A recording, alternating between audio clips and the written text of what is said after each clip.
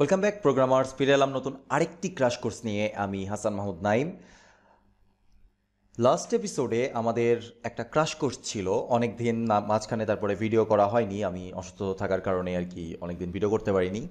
আবারও ফিরে এলাম নতুন আরেকটি ক্র্যাশ কোর্স নিয়ে। অনেক দিন যাবৎ আমাদের চ্যানেলে ওয়েব প্যাকের ওপরে ক্র্যাশ কোর্স বা সিরিজ করার জন্য অনেক রিকোয়েস্ট পাচ্ছি অনেক দিন যাবৎ। তো এইবার চিন্তা করলাম যে আর দেরি করার দরকার নেই, ওয়েব প্যাকের ক্র্যাশ কোর্সটা নিয়েই আসি। আর এছাড়াও আমাদের কয়েকটা ভিডিওর ডেসক্রিপশন বক্সে একটা বয়লার প্লেট ইএস সিক্সের ডেসক্রিপশন বক্সে বা অনেকগুলো ভিডিও ডেসক্রিপশন বক্সে একটা বয়লার প্লেট প্যাকেজ দেওয়া ছিল বা গিট রিপোজিটরি দেওয়া ছিল, সেটাও সঠিকভাবে কাজ করছে না, কারণ ব্যাবেলের ভার্সনটা চেঞ্জ হয়ে গেছে, যে কারণে এটার সাথে কম্পেটিবল হচ্ছে না এবং ইরর শো করছে। তো এখন তো আর ওয়েব প্যাকের সিরিজ করা ছাড়া আর কোনো উপায় থাকলো না। দ্যাটস ওয়াই আমি চলে আসলাম ওয়েব প্যাকের একটা ক্র্যাশ কোর্স নিয়ে। অনেকেই এই ক্ষেত্রে মনে করতে পারেন যে ভাইয়া web প্যাকের crash course, web pack তো অনেক বৃহৎ একটা জিনিস, এটা কি একটা মাত্র ভিডিওতে পসিবল? অবভিয়াসলি ওয়েব প্যাকের জন্য হাজার ভিডিওর দরকার নেই। ওয়েব প্যাকের মাত্র 4টা কনসেপ্ট আছে, সেই 4টা কনসেপ্ট, আমি আসলে ডেভেলপমেন্ট লেভেলের কথা বলছি। ডেভেলপমেন্ট লেভেলে যদি আপনি কাজ করতে পারেন, সেখানে অল্প কিছু টুইক করলেই সেটা প্রোডাকশন লেভেলে নিয়ে যাওয়া যায়।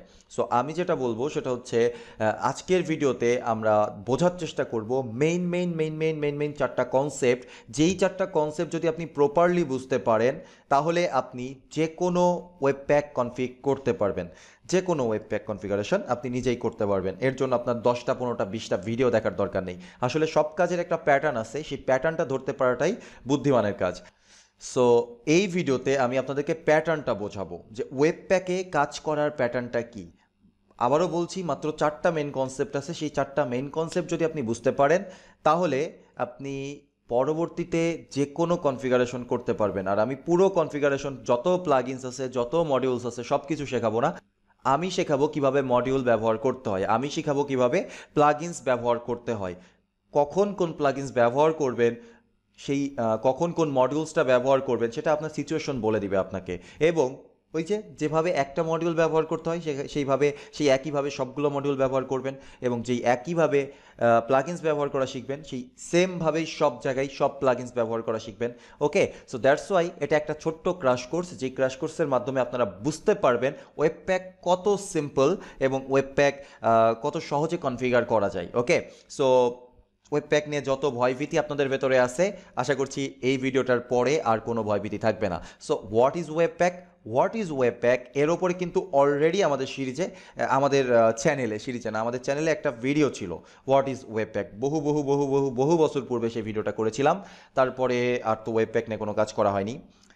যদি আপনি ওই ভিডিওটা দেখে আসেন আই বাটনটাতে ক্লিক করে, তাহলে আপনি বুঝে যাবেন যে ওয়েব প্যাক কী। তারপরেও আমি আস্তে করে ছোট্ট করে একটা কিছু বলি ওয়েব প্যাক সম্পর্কে, যেহেতু ওয়েব প্যাক নেই আজকের ক্র্যাশ কোর্স। ওয়েব প্যাক হচ্ছে খুব ছোট্ট একটা টুলস, ওকে, যেটা ডেভেলপমেন্টের টুলস, যেই টুলসটা ব্যবহার করে আমরা আমাদের যত কোড আছে সমস্ত কোডকে বান্ডেলিং করতে পারি। এটা মেইনলি জাভাস্ক্রিপ্টের সাথেই কম্পেটেবল, অর্থাৎ এই টুলসটা ব্যবহার করা হয়েছে জাভাস্ক্রিপ্টে মডিউলারিটির ব্যাপারটা ভালোভাবে ফুটাই তোলার জন্য। অর্থাৎ মডিউলারিটি বলতে বুঝতে পারছেন না হয়তো, এই দেখেন এখানে একটা জেএস, এখানে একটা জেএস, এখানে একটা জেএস, বিভিন্ন জেএস বিভিন্নভাবে কানেক্টেড, তাই না? তো ফাইনালি এই এত জেএস কানেক্টেড থাকলেও আমাদের দরকার একটা মাত্র জেএস ফাইল। কারণ এই যে ছোটো যদি অসংখ্য জেএস ফাইল থাকে, তাহলে আমাদের সার্ভারে বারবার রিকোয়েস্ট পাঠাতে হবে, এখানে একটা পারফরমেন্স ইস্যু হয়ে দাঁড়াবে। তো যদি এমন হতো যে সবগুলো জেএস ফাইল আমরা ডেভেলপমেন্ট করার সময় অসংখ্য জেএস ফাইল যে ক্রিয়েট করেছিলাম, সবগুলো একটা জায়গায় রেখে যখন আমরা সার্ভিসটা দিব, অর্থাৎ আমরা যখন হোস্ট করব, একটা মাত্র জেএস ফাইল হোস্ট করব, তাহলে সেই কাজটা যদি আমরা ম্যানুয়ালি করার চিন্তা করি, তাহলে আমাদের অনেক খাটনি করতে হবে। কিন্তু সেই কাজটা সঠিকভাবে যে করে দিচ্ছে আমাদের জন্য, সেটা হচ্ছে জাভাস্ক্রিপ্ট। শুধুমাত্র এটাই না, আমরা বিভিন্ন প্লাগইনস বা লোডার বা মডিউল ব্যবহার করে এই জাভাস্ক্রিপ্টের সাথে ওয়েব প্যাকের আরও এক্সটেনশন করতে পারবো, ওয়েব প্যাকের পাওয়ারটাকে এক্সটেন্ডেড করতে পারবো। মানে আমরা যে আগে জাভাস্ক্রিপ্টের সাথে ওয়েব প্যাক ব্যবহার করছিলাম, এখন আমরা সিএসএস এর সাথেও ওয়েব প্যাক ব্যবহার করতে পারবো, জেপ্যাকের সাথেও ওয়েব প্যাক ব্যবহার করতে পারবো, পিএনজির সাথেও ওয়েব প্যাক ব্যবহার করতে পারবো, ইভেন এইচটিএমএল এর সাথেও ওয়েব প্যাক ব্যবহার করতে পারবো। কি মজার না?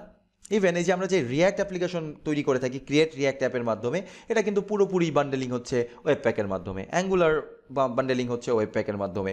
সব ফ্রন্ট ইন অ্যাপ্লিকেশনগুলো বর্তমানে ব্যবহার করছে কাকে?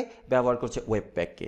ওয়েবপ্যাক খুবই পাওয়ারফুল একটা টুলস, এর সমস্ত ফাইলকে একটা জায়গায় ধরে একটা কি বলবো একটা কৌটার ভেতরে দিয়ে চাপ দিয়ে 3টা বা 4টা মেন ফাইল বের করে ফেলে, একটা HTML ফাইল, একটা জাভাস্ক্রিপ্ট ফাইল, একটা ইমেজ ফাইল, এইভাবে করে বের করে ফেলে। ওকে, তাহলে অবশ্যই ওয়েবপ্যাক খুব কঠিন জিনিস হবে এত কাজ যখন করে, তাই না?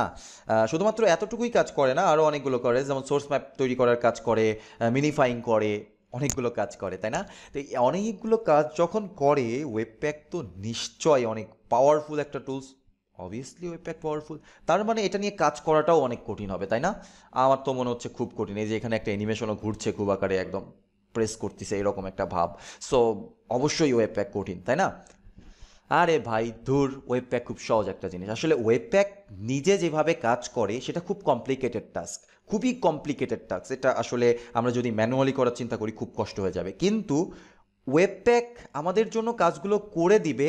আর আমাদেরকে ওয়েবপ্যাক নিয়ে কাজ করা বলতে যেটা বোঝাচ্ছে বা ওয়েবপ্যাক শেখা বলতে যেটা বোঝায় সেটা হচ্ছে ওয়েবপ্যাকের এই একটা কনফিগারেশন তৈরি করতে হবে, যে আমরা কিভাবে জাভাস্ক্রিপ্টগুলোকে কম্প্যাক্ট অবস্থায় চাচ্ছি বা বান্ডেলিং করতে চাচ্ছি, আমরা সিএসএসগুলোকে বা স্যাসকে কিভাবে সিএসএসে কনভার্ট করতে চাচ্ছি, আমরা কোনো সোর্স ম্যাপ চাচ্ছি কিনা, আমরা মিনিফাই করতে চাচ্ছি কিনা। ঠিক আছে, এই হচ্ছে আমাদের কাজ।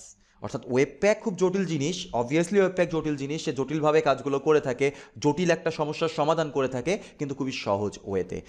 আমরা জাস্ট ওয়েবপ্যাক শিখবো বলতে একটা জাভাস্ক্রিপ্ট কনফিগারেশন ফাইল তৈরি করা শিখবো, যেটা পিওর জাভাস্ক্রিপ্ট অবজেক্ট, যেই অবজেক্টের ভেতরে আসলে কিছুই থাকবে না, শুধু বলে দেওয়া থাকবে যে একটা ওয়েবপ্যাক মানে ওয়েবপ্যাকটা যখন রান করবে তখন এটা কি কি রুলস মেনটেন করবে বা কি কি ওয়ে ফলো করে, কি কি রুলস ফলো করে বান্ডেলিংটা করবে। আমাদের কাজ শুধুমাত্র কনফিগারেশন ফাইলটা তৈরি করে দেওয়া। কি সহজ না? খুব সহজ। আমরা এখনই এই ভিডিওতেই বুঝে যাব যে কিভাবে সেই কাজটা করা যায়। ওকে, সো আমরা একটু ডকুমেন্টেশনের ভেতরে যাই, দেখি ডকুমেন্টেশন আমাদের কি বলছে। এখানে আপনি দেখতে পারবেন যে কনসেপ্টস, একটা কাজ শেখার পূর্বে আপনি যদি তার কনসেপ্ট ক্লিয়ারলি বুঝতে পারেন তাহলে কাজটা অনেক বেশি ইজি হয়ে যাবে, আর কোনো খাটনি নেই। আর ওয়েবপ্যাকের ডকুমেন্টেশনটা খুবই সুন্দর, খুবই সুন্দর। ওকে, দ্যাটস ওয়াই আমি আপনাদেরকে বলবো যে আমার ভিডিও থেকে আপনি আজকে ওয়েবপ্যাকের ওভারঅল একটা আইডিয়া পেয়ে যাবেন, এবং যেই আইডিয়াটা দিয়ে আপনি যে কোনো ওয়েবপ্যাক কনফিগার করতে পারবেন। কিন্তু তারপরে আপনার দায়িত্ব, মানে আমি কিন্তু সব কিছু হাতে ধরে আপনাকে শেখাচ্ছি না। আমি একটা $200 কোর্স, ইউটিএমির কোর্স, $200 দিয়ে কিনিনি, কম টাকা দিয়ে কিনেছিলাম। কিন্তু কেনার পরে দেখলাম যে যত রকম মডিউলস আছে সব মডিউলস ওরা কনফিগার করে দিচ্ছে বা করে করে দেখাচ্ছে। আসলে সেটা তো দরকার না, দরকার কনসেপ্ট বোঝা। একবার আমি কনসেপ্টটা যদি বুঝতে পারি তাহলে আমি যে কোনো ওয়েবপ্যাক কনফিগার করতে পারবো, যে কোনো প্রজেক্টের জন্য ওয়েবপ্যাক কনফিগার করতে পারবো। সেটাই হচ্ছে আমার কাজ আজকের টিউটোরিয়ালটাতে, আজকের ভিডিওতে। সো এখানে আমরা দেখতে পাচ্ছি যে আমাদেরকে কনসেপ্টস নামের একটা ট্যাবে নিয়ে এসছে। যখনই আমরা ডকুমেন্টসের ভেতরে গিয়েছিলাম, ডকুমেন্টেশন ওপেন করলাম, তখনই আমাদেরকে কনসেপ্টসের ভেতর নিয়ে এসছে, এবং এখানে আমাদেরকে বলছে entry, output, loaders, plugins, mode, browser compatibility. এই হচ্ছে 5টা কনসেপ্ট বা 6টা কনসেপ্ট। যে 6টা কনসেপ্ট যদি আমরা বুঝতে পারি প্রপারলি, আমরা রেস্ট অফ দ্য থিং নিজেরাই করতে পারবো, নিজেরাই বুঝতে পারবো কোথায় কোন প্লাগইনস ইউজ করতে হবে, কোথায় কোন লোডার ইউজ করতে হবে, সব কিছু আমরা নিজেরাই বুঝতে পারবো। শুধুমাত্র আমাদেরকে বুঝতে হবে এই 4টা কথার মানে কি। ওকে, এতটুকুই বুঝতে হবে। 4টা না, 5টা, 6টা আছে টোটাল। তার ভেতরে লাস্টেরটা আছে ব্রাউজার কম্প্যাটিবিলিটি, অর্থাৎ কোথায় কোথায় ওয়েবপ্যাক ব্রাউজারে, কোন কোন ব্রাউজারে সাপোর্ট করবে, দ্যাটস অল। সো আমরা এইটাকে যদি বাদ দিয়ে দিই তাহলে আমাদের কাছে থাকে হচ্ছে মাত্র 5টা অপশনস বা 5টা কনসেপ্ট। এই 5টা কনসেপ্ট আমরা বুঝবো সবার লাস্টেরটা দিয়ে, কারণ লাস্টেরটা বোঝা সবচাইতে ইজি। আসলে ওয়েবপ্যাকের সবগুলো ইজি, 2টা জিনিস একটু টাফ মনে হতে পারে, 2টা কনফিগার করা, লোডার্স আর প্লাগইনস, বাকি সব কিছুই খুব সহজ। ওকে, সো লাস্টেরটা আমি ফার্স্টেই বলে নিই, সেটা হচ্ছে মোড। মোড মানে হচ্ছে আপনি ডেভেলপমেন্ট মোডে ওয়েবপ্যাকটাকে কনফিগার করতে চাচ্ছেন নাকি প্রোডাকশন মোডে আপনি কনফিগার করতে চাচ্ছেন। যদি প্রোডাকশন মোডে করেন তাহলে ওয়েবপ্যাক আপনার জন্য অনেকগুলো কাজ করে আপনার প্রজেক্টটাকে নিজে থেকেই অপটিমাইজ করে দিবে। আর যদি আপনি ডেভেলপমেন্ট মোডে করেন তাহলে ডেভেলপ করার জন্য যা যা সুযোগ সুবিধা আপনার দরকার সেই সব সুযোগ সুবিধা রেখে ওয়েবপ্যাক বান্ডেলিংটা করবে। ওকে, ক্লিয়ার? ওকে, জাস্ট আমাদেরকে বলে দিতে হবে মোডটা হয় ডেভেলপমেন্ট না হয় প্রোডাকশন, এই দুইটার কাজ করতে হবে। তারপরে আমি ডিটেলসে আসবো একটু পরে। এখন আপাতত আমরা আমাদের কাজটা স্টার্ট করি। অ্যাট ফার্স্ট এখানে বলছে এন্ট্রি, তো অ্যাট ফার্স্ট আমাদেরকে বুঝতে হবে এন্ট্রি কি। ও আসলে এন্ট্রি বোঝার পূর্বে সবচাইতে ভালো হয় যদি আমরা আমাদের লোকাল মেশিনে একটা ওয়েবপ্যাক ইনস্টল করে কাজ স্টার্ট করি। ওকে, চলে আসি। আমি এখানে একটা ব্ল্যাঙ্ক ফোল্ডার ওপেন করে রেখেছি, একদম ব্ল্যাঙ্ক, কিচ্ছু নেই, একটা npm ইনিট পর্যন্ত করা নেই। এই ফোল্ডারটাতে অ্যাট ফার্স্ট আমি যেটা করব সেটা হচ্ছে npm init করব। ওকে, একটু ক্লিয়ার করে নেই, clear. At first npm init -y। Okay, so npm init কেন করলাম, কারণ ওয়েবপ্যাক হচ্ছে একটা নোড মডিউলের প্যাকেজ। যেহেতু আমরা ওয়েবপ্যাক ব্যবহার করতে যাচ্ছি সেহেতু আমাদের নোড মডিউলস বা নোড ইনিট করা থাকতে হবে, npm init করা থাকতে হবে। ওকে, এরপরে আমাদের কাজ হচ্ছে, এই যে দেখেন এখানে একটা প্যাকেজ.json ফাইল ওপেন হয়ে গেছে। এরপরে আমাদের কাজ হচ্ছে যে কিছু ফাইল তৈরি করা এবং কিছু টুলস ইনস্টল করা। অ্যাট ফার্স্ট আমরা যেটা ইনস্টল করব তার নাম হচ্ছে ওয়েবপ্যাক। npm install -save -dev, অর্থাৎ এটাকে আমরা ডেভ ডিপেন্ডেন্সি আকারেই রাখবো। ওয়েবপ্যাককে আমরা ডেভ ডিপেন্ডেন্সি আকারে রাখবো, তার কারণ হচ্ছে এটা আমাদের প্রজেক্টে কোনো হার্ম করবে না। এটা মূলত আমাদের ডেভেলপমেন্ট পারপাজেই কাজে লাগবে, আমাদের প্রজেক্টের কোনো সোর্স কোডে কোনো রকম কোনো কাজ লাগবে না। আমাদের কাজে লাগবে যখন আমরা এটা ডেভেলপ করব বা প্রোডাকশন মোডে যখন বিল্ড করে ফেলবো, তারপরে আর আমাদের কিন্তু এটার কোনো কাজ নেই। দ্যাটস ওয়াই আমরা এটাকে ডেভেলপমেন্ট মোডে সেভ করব, ডেভ ডিপেন্ডেন্সি আকারে। ওকে, সো আমরা এটাকে শর্টকাটে লিখতে পারি এইভাবে, ইনস্টল আই ক্যাপিটাল ডি ওয়েবপ্যাক। ওকে, এটা আমরা ইনস্টল করতে দিয়ে দিলাম। এটা ইনস্টল হইতে থাক। এখন আমাদের প্রজেক্টের একটা স্ট্রাকচার দাঁড় করাইতে হবে। তো আমি সিম্পলি এখানে একটা index.html ফাইল ক্রিয়েট করলাম, আর এখানে একটা ফোল্ডার ক্রিয়েট করলাম, ফোল্ডারটার নাম দিলাম সোর্স, এবং এই সোর্সের ভেতরে আমি আরেকটা ফোল্ডার ক্রিয়েট করলাম, সাপোজ স্ক্রিপ্টস। ওকে, স্ক্রিপ্টস, আর এখানে আমরা হচ্ছে আরেকটা ফোল্ডার ক্রিয়েট করলাম ফর স্টাইলস। ওকে, এরকম আমি কয়েকটা ফোল্ডার ক্রিয়েট করে নিলাম। আচ্ছা, আমি একটু জুম করি।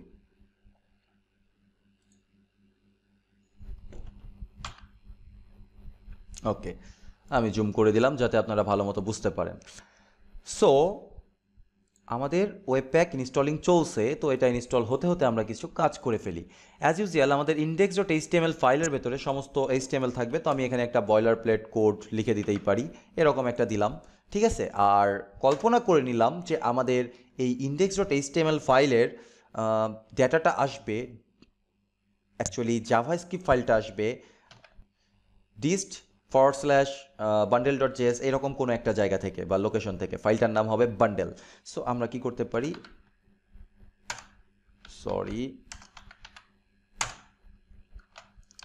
এখানে আমরা সোর্স দিয়ে দিব। সোর্স কি হবে, dist/bundle.js। সো আমরা এইভাবে করে চিন্তা করে নিলাম এবং এইভাবে করে আমরা একটা HTML টেমপ্লেট তৈরি করে নিলাম। ওকে, সো এর থেকে বেশি কিছু আমরা করলাম না HTML ফাইলে আপাতত। আর আচ্ছা, আমি এখানে একটা h1 ট্যাগ দিয়ে দিই, হ্যালো, এই টাইপের কিছু একটা দিলাম। ওকে, আচ্ছা, হ্যালো না দিয়ে ওয়েবপ্যাক ক্র্যাশ কোর্স টুইঙ্কেল ক্যাটস। ওকে, এরকম কিছু একটা দিলাম। এইবার আমাদের স্ক্রিপ্টসের ভেতরে আমি চলে যাই। স্ক্রিপ্টসের ভেতরে আমি একটা নতুন ফাইল ক্রিয়েট করি এবং এটার নাম দিলাম index.js। আগেরবার HTML ফাইল ক্রিয়েট করেছি, এবার হচ্ছে index.js ক্রিয়েট করলাম, এবং স্টাইলসের ভেতরে আমি আরেকটা ফোল্ডার ফাইল ক্রিয়েট করলাম index.css। আপনি SCSS এর সাথেও যাইতে পারেন, নো প্রবলেম, যে কোনো একটাতে গেলেই হবে। সো আমরা আপাতত জেএস নিয়ে কাজ করছি, বা CSS নিয়ে কাজ করছি অ্যাকচুয়ালি। ওকে, সো এইবার আমাদের ওয়েবপ্যাকটা সঠিকভাবে ইনস্টলড হয়েছে। আমরা যদি দেখতে চাই, আমরা এখানেও দেখতে পারবো যে আমাদের ডেভ ডিপেন্ডেন্সি আকারে ওয়েবপ্যাক ভার্সন 4.23.1 ইনস্টল হয়েছে সাকসেসফুলি। এখন আমরা আমাদের প্রজেক্টে ওয়েবপ্যাকের জন্য একটা কনফিগারেশন ফাইল ক্রিয়েট করতে পারবো, এবং তার জন্য আমরা রুট লেভেলে গিয়ে কি করব, রুট লেভেলে গিয়ে একটা ফাইল ক্রিয়েট করব। ফাইলটার নাম এক্স্যাক্ট সেমই হইতে হবে। ওকে, webpack config.js, ওকে, webpack.config.js, এটা দেওয়ার সাথে সাথে দেখবেন যে ওয়েবপ্যাকের আইকন চলে এসেছে এখানে। তো এন্টার করলাম। এই ফাইলটার ভেতরে আমরা কিছু একটা অ্যাকচুয়ালি জাভাস্ক্রিপ্ট অবজেক্ট লিখব, যেই অবজেক্টটাই হবে হচ্ছে আমাদের কনফিগারেশন। আমরা এখানে যেই রুলসগুলো বলে দিব, ঠিক সেই রুলস অনুযায়ী ওয়েবপ্যাক যখন বিল্ড করবে আমাদের প্রজেক্টটাকে, সেই রুলসগুলোকে মেনটেন করবে। ওকে, তো আমরা কি করব, আস্তে আস্তে ছোট থেকে আস্তে আস্তে বড় ধাপে যাব, একবারে বড় ধাপে যাওয়ার চিন্তা করব না। একটা কথা আপনাকে মাথায় রাখতে হবে ওয়েবপ্যাক config.js ফাইল নিয়ে কাজ করার সময়, এই ওয়েবপ্যাকটা রান করবে নোড.js-এ, অর্থাৎ এটা ব্রাউজারে রান করবে না, এটা রান করবে নোড.js-এ। তাই এখানে কাজ করার জন্য আপনাকে সবসময় নোডের স্টাইলে বা নোড.js যেই সিনট্যাক্সগুলো সাপোর্ট করে বা যেই ফ্যাসিলিটিসগুলো দিয়ে থাকে সেইগুলো ব্যবহার করে আপনাকে কাজ করতে হবে। আপনি ব্রাউজারের মতো করে কাজ করতে পারবেন না। ওকে, সো আমরা একটা অবজেক্ট এই ফাইল থেকে রিটার্ন করতে চাচ্ছি এবং অ্যাকচুয়ালি মডিউল আকারে রিটার্ন করতে চাচ্ছি, এবং নোড.js-এ সেটা সিস্টেম হচ্ছে module.exports equal to an empty object. এই অবজেক্টটার ভেতরেই আমরা আমাদের সমস্ত রুলস লিখে রাখবো। ওকে, ভেরি সিম্পল। এখন ওয়েবপ্যাক নিয়ে কাজ করার জন্য আসলে আপনাকে কিছু বিষয় আগে চিন্তা করতে হবে। আপনি একটা প্রজেক্ট নিয়ে কাজ করছেন, কিন্তু একটা প্রজেক্টে তো অসংখ্য ফাইল থাকবে, তাই না? এই অসংখ্য ফাইল কি আপনি at the same time open করবেন, নাকি একটা এন্ট্রি পয়েন্ট থাকবে যেই পয়েন্টটাতে ডাবল ক্লিক করার মাধ্যমে আপনারা প্রজেক্টটাকে ওপেন করবেন? লাইক index.html, এই index.html তো আমাদের প্রজেক্টের এন্ট্রি ফাইল, তাই না? এই index.html থেকেই তো আমরা আমাদের প্রজেক্টটাকে ওপেন করতে পারি ব্রাউজারে, তাই না? এটা তো আমরা সবাই জানি বা সবাই বুঝি। ঠিক তেমনি যদি আমরা জাভাস্ক্রিপ্ট নিয়ে কাজ করি এবং আমাদের অসংখ্য পরিমাণ জাভাস্ক্রিপ্ট ফাইল থাকে, অ্যাট দ্য সেম টাইম সমস্ত জাভাস্ক্রিপ্ট ফাইল কিন্তু ওপেন হবে না, একটাই জাভাস্ক্রিপ্ট ফাইল আমরা ওপেন করতে পারবো। দ্যাটস ওয়াই আমরা কল্পনা করে নিলাম যে আমরা index.js ফাইলটাকে এন্ট্রি ফাইল হিসাবে কল্পনা করছি, যেটা আমাদের এন্ট্রি ফাইল। আমরা যখন ওপেন করব index.js থেকেই এক্সিকিউশন শুরু হবে। ব্যাপারটা একটু বোঝার আছে। ওকে, যে যত এক্সিকিউশনই হোক না কেন, যাই থাকুক না কেন, index.js হচ্ছে আমাদের এন্ট্রি ফাইল এবং এখানে আমরা আমাদের এক্সিকিউশন স্টার্ট করব সবার প্রথমে, অর্থাৎ এখান থেকেই কোড এক্সিকিউট হওয়া স্টার্ট হবে। ওকে, সেইটা আমাদের এন্ট্রি ফাইল। আমরা যেই ওয়েবপ্যাকটা কনফিগার করছি সেখানে আমাদেরকে বলে দিতে হবে যে জাভাস্ক্রিপ্টের এন্ট্রি পয়েন্ট কোনটা হবে। সেটা যদি আমরা ভুল বলি তাহলে কিন্তু সঠিকভাবে কাজ করবে না, আর যদি আমরা সঠিকভাবে বলি তাহলে এটা কাজ করবে। ওকে, সো আমাদেরকে ফার্স্টে বলতে হবে এন্ট্রি। তাহলে এন্ট্রিটা অ্যাকচুয়ালি কি? এন্ট্রিটা হচ্ছে // আমরা এবার প্যাথে চলে যাচ্ছি, যে আমরা কোন প্যাথটা যাচ্ছি, ./source/ scripts/index.js। কি ভেরি সিম্পল না?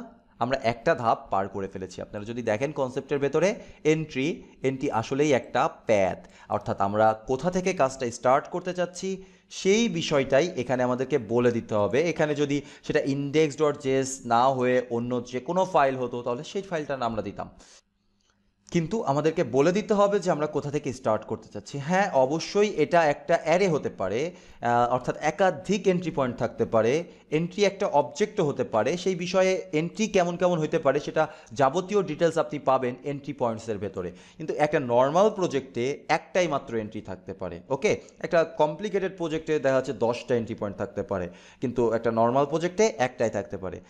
এখানে দেখেন যে এন্ট্রিটা অবজেক্ট আকারে কাজ করেছে। Object, very simple object.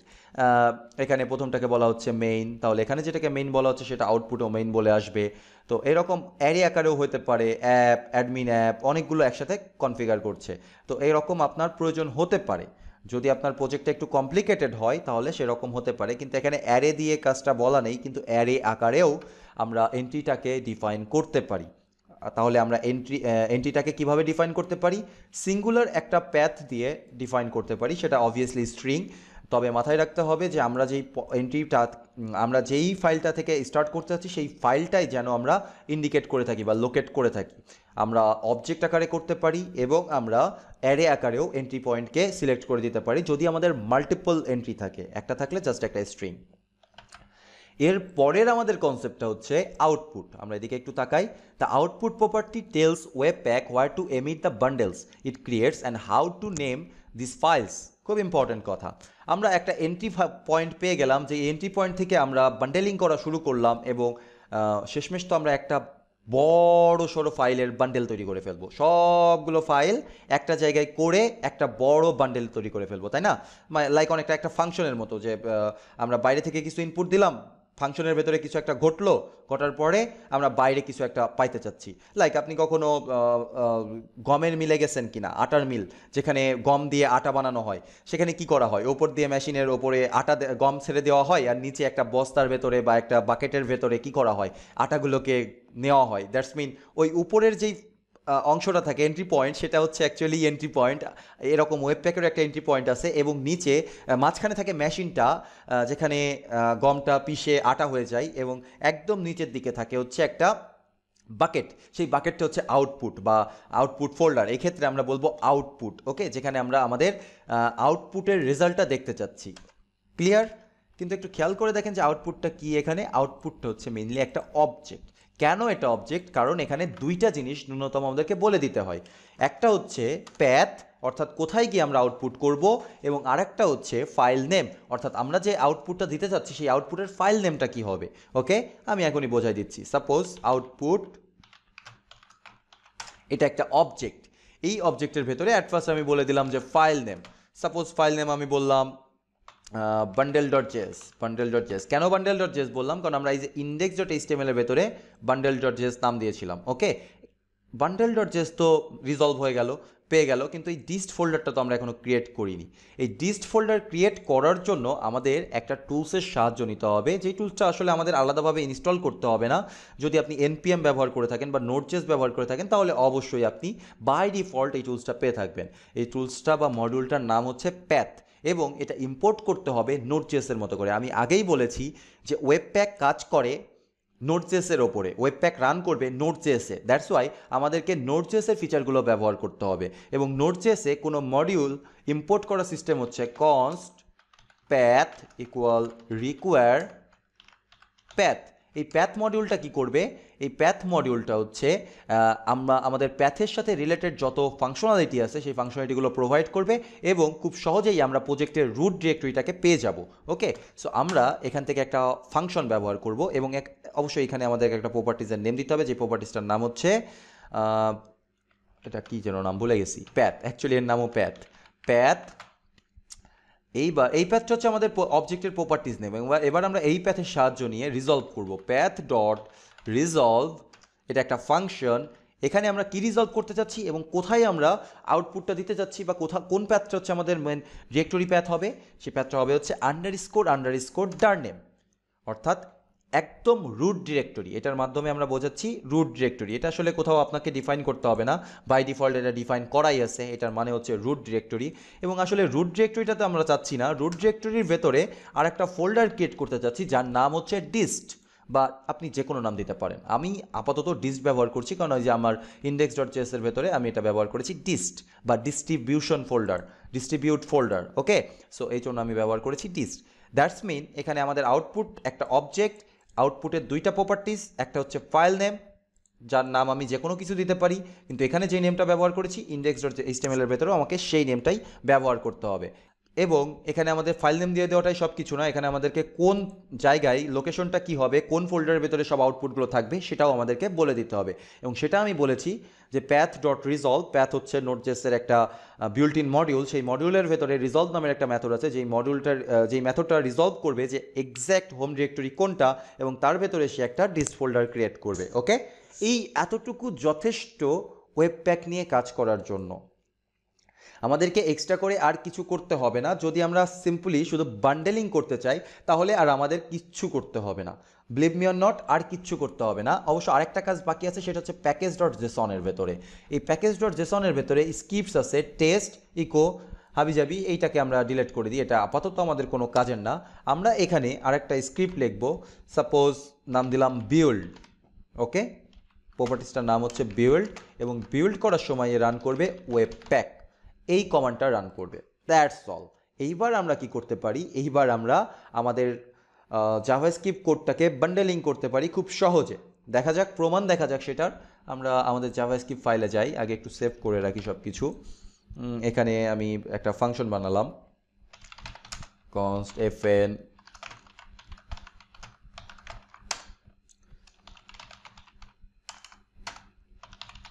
console.log I am fn, এরকম একটা ফাংশন বানালাম। এখানে আমরা fnটাকে কল করলাম। ওকে, আমরা মডিউল করেও কাজটা করতে পারতাম, কিন্তু মডিউল আমরা পরে দেখছি আপাতত। আচ্ছা ঠিক আছে, আমরা একটা মডিউল করে ফেলি, test.js। এটা কিন্তু ফ্রন্ট এন্ডের জন্য করছি আমরা, তাই আমরা এখানে করতে পারি export const abc equal to abc। এটা আমরা আবার এখানে ইম্পোর্ট করতে পারি।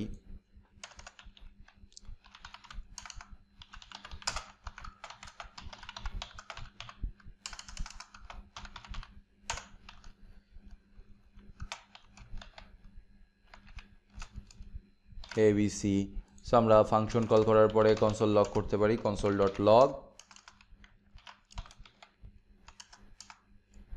abc, এরকম করতে পারি। ওকে, দ্যাটস মিন এটা একটা সিম্পল আমরা প্রোগ্রাম তৈরি করলাম, যেটা ES6-এ কমপ্লিট করা এবং যেটা মডিউল সিস্টেম ব্যবহার করেছে। ওকে, তো ফাইনালি আমাদের যদি একটা ফাইল আসে জাভাস্ক্রিপ্টের, তাহলে আমরা বুঝে যাব যে এটা সঠিকভাবে কাজ করছে। ওকে, সো আমরা আমাদের টার্মিনালে গেলাম। টার্মিনালে যাওয়ার পরে আমি একটু বড় করে নিই টার্মিনালটা, আমি সব কিছু ক্লিয়ার করে দিই। এইবার আমাদের কাজ হচ্ছে npm run build কমান্ডটা দিয়ে ইন্টার করা। যদি কোনো ইরর না থাকে তাহলে ওয়েবপ্যাক বিল্ড করবে, কিছুটা সময় নেবে এবং আমাদের জন্য ডিস নামের একটা ফোল্ডার ক্রিয়েট করবে, যেখানে আমরা আমাদের জাভাস্ক্রিপ্ট ফাইলটা দেখতে পারবো, একটা মতো জাভাস্ক্রিপ্ট ফাইল দেখতে পারবো। দেখা যাক, ইন্টার করে দিয়েছি, one CLI for webpack must be installed। Okay, so এখানে একটা মিস্টেক আছে, সেই মিস্টেকটা হচ্ছে আমাদের ওয়েবপ্যাকের CLI কমান্ডটা বা টুলসটা ইনস্টল করা হয়নি, আমরা শুধু ইনস্টল করেছিলাম ওয়েবপ্যাক। তো অ্যাট ফার্স্ট আমাদেরকে ওয়েবপ্যাক CLI টুলসটা ইনস্টল করে নিতে হবে, এটাও ডেভ ডিপেন্ডেন্সি আকারে, npm install -d webpack CLI।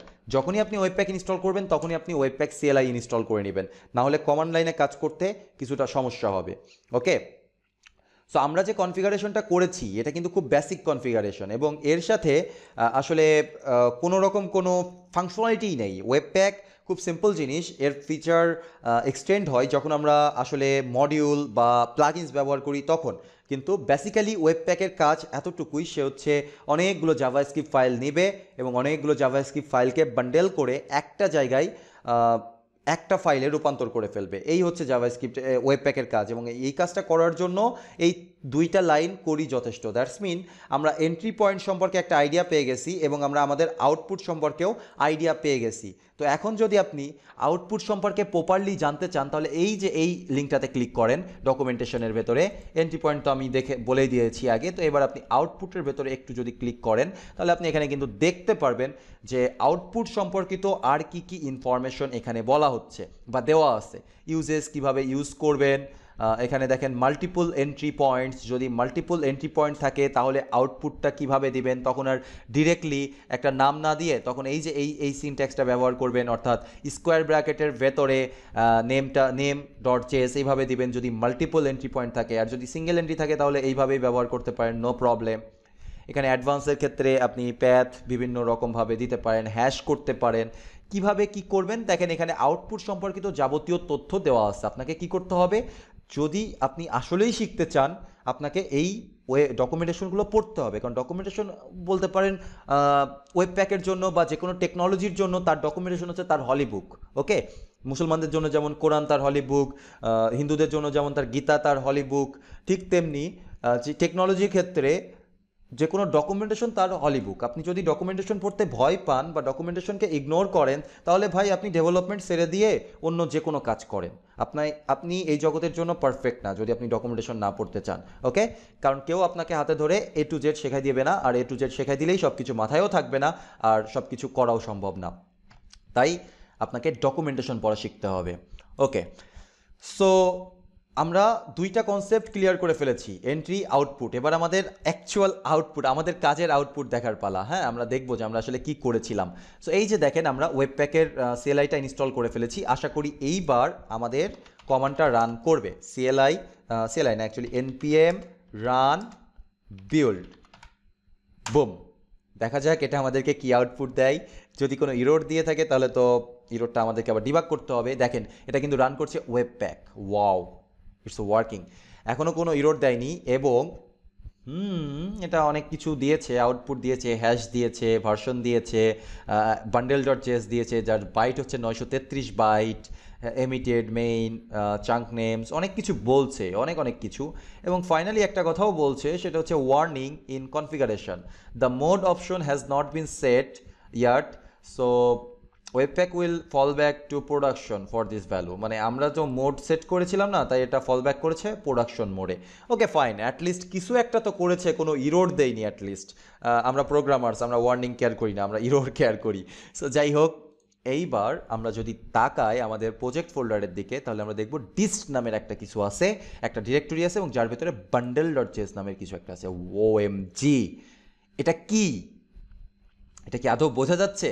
এটা বোঝা যাচ্ছে না, কারণ আমরা যেহেতু মোড বলে দেয়নি, তাই এটা প্রোডাকশন মোডে কনভার্ট করেছে, মিনিমাইজ করেছে, যতটা সম্ভব জিপ করে নিয়েছে, ঠিক আছে? সো যেই জন্য আমরা এই কোডটা বুঝতে পারছি না। সো আমাদের আসলে বোঝার দরকারও নেই। আমরা যেটা করব সেটা হচ্ছে ইন্ডেক্স ডট এইচটিএমএল ফাইলের সাথে তো এটা লিঙ্ক আপ করা আছে, এবং এটা আমি দেখার চেষ্টা করব যে আসলে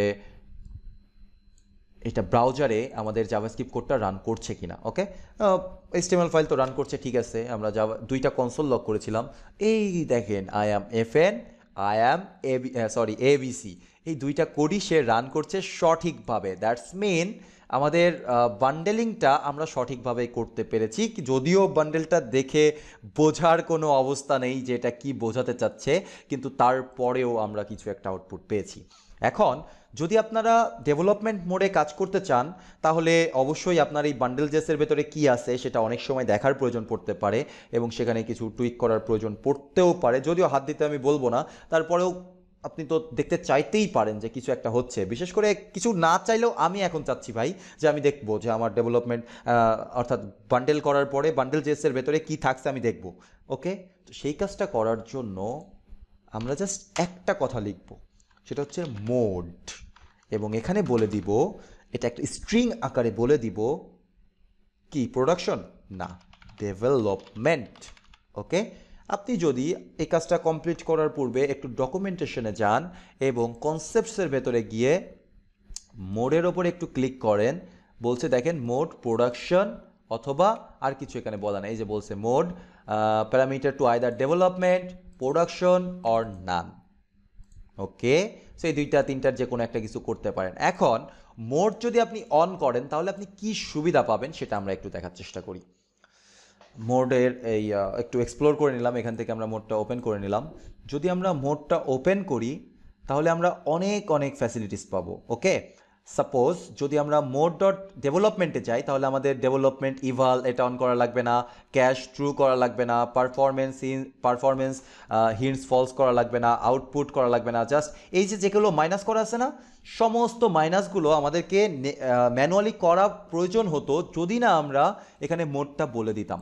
আমরা মোডটা বলে দিয়েছি ডেভেলপমেন্ট, দ্যাটস ওয়াই এত কনফিগারেশন আমাদেরকে আর করতে হবে না। কি মজার না? অবভিয়াসলি মজার। জাস্ট একটা লাইন কনফিগারেশন। ওয়েবপ্যাক 4 আসলেই অনেক ভালো একটা জিনিস নিয়ে এসেছে আমাদের জন্য, অনেক ভালো সার্ভিস দিচ্ছে। তো একটা মাত্র কোড লিখে দিব, একটা মাত্র লাইন বা একটা মাত্র অবজেক্টের প্রপার্টিজ লিখে দিব, আর এতগুলো কাজ আমাদের করতে হবে না। ওকে, এইবার যদি আমরা প্রোডাকশন মোডে যাই, তাহলে প্রোডাকশন মোডেও আমাদের প্রজেক্টটাকে অপটিমাইজ করতে হয় অনেকভাবে, ঠিক আছে? সো সেই অপটিমাইজ করার জন্য আমাদের অনেক কাজ করতে হয়। যেমন দেখেন, অপটিমাইজেশনের জন্য আলাদা একটা পুরো সেক্টরই আছে, একটা প্রপার্টিজ আছে, সেই প্রপার্টিজটা নিজেই একটা বড়সড় অবজেক্ট, ঠিক আছে? তো তার ভিতরে আবার স্প্লিট চাঙ্কস থেকে শুরু করে অনেক কিছু আছে, এগুলো করতে গিয়ে অনেক প্যারা নিতে হতো। কিন্তু জাস্ট আপনি একটা কমান্ড দিয়ে দেন মোড প্রোডাকশন, আর এত কাজ আপনাকে করতে হবে না, অটোমেটিক্যালি ওয়েবপ্যাক আপনার জন্য করে দিবে। আর যদি নান করেন তাহলে এই কাজগুলো হবে, সব কিছু হবে না, ঠিক আছে? সো আমরা কি করলাম, আমরা বিভিন্ন এই যে এখানে আবার একটা লজিক দেওয়া আছে, যদি আপনার এনভায়রনমেন্টের ভ্যারিয়েবলটা বা ডেভেলপমেন্ট হয় তাহলে আপনি একরকম কাজ করবেন আর আদারওয়াইজ আরেক রকম কাজ করবেন। তো এটা পরবর্তীতে দেখা যাবে, আপনি যখন একটু বস লেভেল হয়ে যাবেন, ওয়েবপ্যাক ব্যবহার করতে করতে যখন একটু ইউজড হয়ে যাবেন, তখন আপনি এগুলো নিজেই বুঝে যাবেন। ওকে, so mode is very important for us. আমরা কি করলাম, মোড ডেভেলপমেন্ট দিয়ে দিলাম। এখন আমরা দেখব ম্যাজিক। ওকে, সো আমি কি করব, এই ফোল্ডারটাকে ডিলিট করে দিব। এটা আগে ছিল, এখন আর আমার দরকার নেই, এটা আমি রিসাইকেল বিনে ফেলাই দিই। দিয়ে আবার আমি এটাকে ক্লিয়ার করে ফেলি, টার্মিনালটাকে ক্লিয়ার করে npm run dev, ও dev না, বিল্ড কমান্ডটা দিয়ে দিব। এটা আবারও কিছুটা সময় নেবে। একটা মাত্র প্রবলেম ওয়েবপ্যাকের, যেটা কিছুটা সময় নেয় বান্ডেল করতে, তবে আগের থেকে অনেক বেশি ফাস্ট। তবে ওয়েবপ্যাক 4 আসলে অনেক বেশি ফাস্ট। যাই হোক, এখন আমাদের কিন্তু কোনো ওয়ার্নিং নেই। এবং আরেকটা জিনিস খেয়াল করছেন, আগে 900 কয় বাইট ছিল, এখন সেটা 4.64 কিলোবাইট হয়ে গেছে, কারণ এটা মিনিমাইজ করেনি। তারপরে যেখানে যা ভ্যারিয়েবল যা আছে সব কিছু ঠিকঠাক করা দরকার প্রোডাকশন মোডে নিয়ে যাওয়ার জন্য, সেগুলো কিচ্ছু করিনি, মিনিফাইং টাইম কিচ্ছু করিনি। দ্যাটস ওয়াই এটা সাইজটা একটু বড়, কিন্তু কোনো ওয়ার্নিং নেই। এখানে আগের মতোই একটা ডিস্ট ফোল্ডার ক্রিয়েট হয়েছে এবং বান্ডেল জেস চলে এসছে। এখানে যদি আমরা যাই, মাচ ক্লিনার কোড। ওকে, এখনকার কোডটা আমরা বুঝতে পারবো। আর যাই হোক না হোক, আমরা যেভাবে জাভাস্ক্রিপ্ট কোড করে থাকি এক্স্যাক্ট সেইভাবেই কোড করা আছে, সো আমরা কোড বুঝতে পারবো। এখন মজার ব্যাপারটা দেখেন যে আমরা যে কোডগুলো করেছিলাম সেই কোডগুলো এখানেই আছে। এই যে দেখেন, আমরা এখানে ওয়েবপ্যাক রিকোয়ার আর ওয়েবপ্যাক এক্সপোর্টস হারমোনি অনেক কিছু বলছে। এই যে এখান থেকে কনস্ট fn, ঠিক আছে, আমরা যে ফাংশনটা ডিক্লেয়ার করেছিলাম console.log, অ্যাজ ইউজুয়াল আমরা যে অ্যারো ফাংশন ডিক্লেয়ার করেছিলাম সেই অ্যারো ফাংশনই আছে, এক্সেপ্ট কিছু নেই। অর্থাৎ এটা কনভার্ট হয়ে যে ES5 এর কনভার্ট হয়ে যাবে সেটা কিন্তু হয়নি। আবার যে মোস্ট ব্রাউজারের সাপোর্ট দেওয়ার যে ফ্যাসিলিটিটা সেটা কিন্তু ওয়েবপ্যাক আমাদেরকে প্রোভাইড করে না। যদি করতো তাহলে তো এটা কনভার্ট হয়ে নর্মাল ফাংশন হয়ে যেত, তাই না? সেটা কিন্তু আমাদেরকে করে না। এই যে দেখেন, আর একটা সেকেন্ড ফাইলে শুধুমাত্র এই যে এই লাইনটা আছে, সেই লাইনটা কিন্তু এখানে চলে এসছে এবং সব কিছু একটা ফাইলের ভেতরে আছে। আর আপনার কোড একটু কম, ওয়েবপ্যাকের কোড অনেকগুলো বেশি আছে, তো সেই কোডগুলো আপনি টাচ করতে চান না। সেই কোডগুলো ওয়েবপ্যাক প্রপারলি ফাংশনিং হওয়ার জন্য এগুলো লাগবে, তাই এগুলোতে আপনি টাচ করবেন না। ইভেন প্রয়োজন হইলেও এই ফাইলটাতে আপনি টাচই করবেন না। বান্ডেল জেস এর মতো থাকতে দেন, আমাকে আমার মতো থাকতে দাও। ব্যাপারটা সেরকম যে ডিস ডিরেক্টরিতে যা আছে সেগুলোতে আপনি হাত দিবেন না, আপনি কাজ করবেন সোর্স ডিরেক্টরিতে। ওকে, সো এখন পর্যন্ত যতটুকু বুঝলাম যে ওয়েবপ্যাক খুবই সুন্দর একটা টুলস, যেটা মাল্টিপল মডিউলকে বান্ডেলিং করে একটা মাত্র ফাইলে রূপান্তর করে। এই কাজটা করার জন্য আমাদের দুইটা বিষয় প্রয়োজন। একটা হচ্ছে কোন ফাইল থেকে আমরা কাজ স্টার্ট করব, বান্ডেলিং করা স্টার্ট করব, সেই ফাইল যার নাম এন্ট্রি, এবং সেটা তার প্রপার্টিজ হচ্ছে একটা লোকেশন, যেই লোকেশন থেকে আমরা আসলে যেই ফাইল থেকে আসলে আমরা বান্ডেলিং করা স্টার্ট করতে চাচ্ছি সেই ফাইলের লোকেশন। এরপরে আমাদের দরকার হচ্ছে আউটপুট, যেখানে আমরা আউটপুট আসা ফাইলটা, অর্থাৎ বান্ডেলড হওয়া ফাইলটা যেখানে আউটপুট দিতে যাচ্ছি সেখানকার একটা লোকেশন এবং তার ফাইল নেম। এই দুইটা জিনিস দিয়ে দিলেই মোটামুটি আমাদের কাজ কমপ্লিট, ওয়েবপ্যাক সঠিকভাবে কাজ করবে। এবং যদি আমরা ডেভেলপমেন্ট মোডে থাকি তাহলে আমরা লিখে দিব মোড ডেভেলপমেন্ট, তাহলে আমাদের অনেক কনফিগারেশন করা লাগবে না। যদি আমরা প্রোডাকশন মোডের জন্য কাজ করতে চাই তাহলে আমরা লিখে দেব মোড প্রোডাকশন, তাহলে অপটিমাইজ করার ক্ষেত্রে আমাদের অনেকগুলো কাজ করা লাগবে না। ক্লিয়ার? এই পর্যন্ত আমরা বেসিক কনসেপ্টের তিনটা কনসেপ্ট ক্লিয়ার করে ফেলেছি। কিন্তু একটা রিয়েল লাইফ প্রজেক্টে এই তিনটা কনসেপ্ট ইজ নট এনাফ, কারণ আমাদের ব্যাবেল.js ব্যবহার করতে হবে। ব্যাবেল.js ব্যবহার করে আমরা ES6 এর কোডকে ES5 এ কনভার্ট করব। তা না হলে কিভাবে আসলে সমস্ত ব্রাউজার সাপোর্টটা পাবো আমরা? ব্যাবেল.js তো ব্যবহার করতেই হবে। অর্থাৎ আমরা ওয়েবপ্যাকের ভেতরে ব্যাবেল.js ব্যবহার করতে পারবো। এবং এখনকার যেই কথাগুলো হবে 5 মিনিট, সেই কথাগুলো খুব ইম্পর্ট্যান্ট এবং খুব ভালো মনোযোগ দিয়ে শুনবেন। আমরা আমাদের ওয়েবপ্যাকের সাথে ব্যাবেল.js কিভাবে ব্যবহার করব? How can this possible?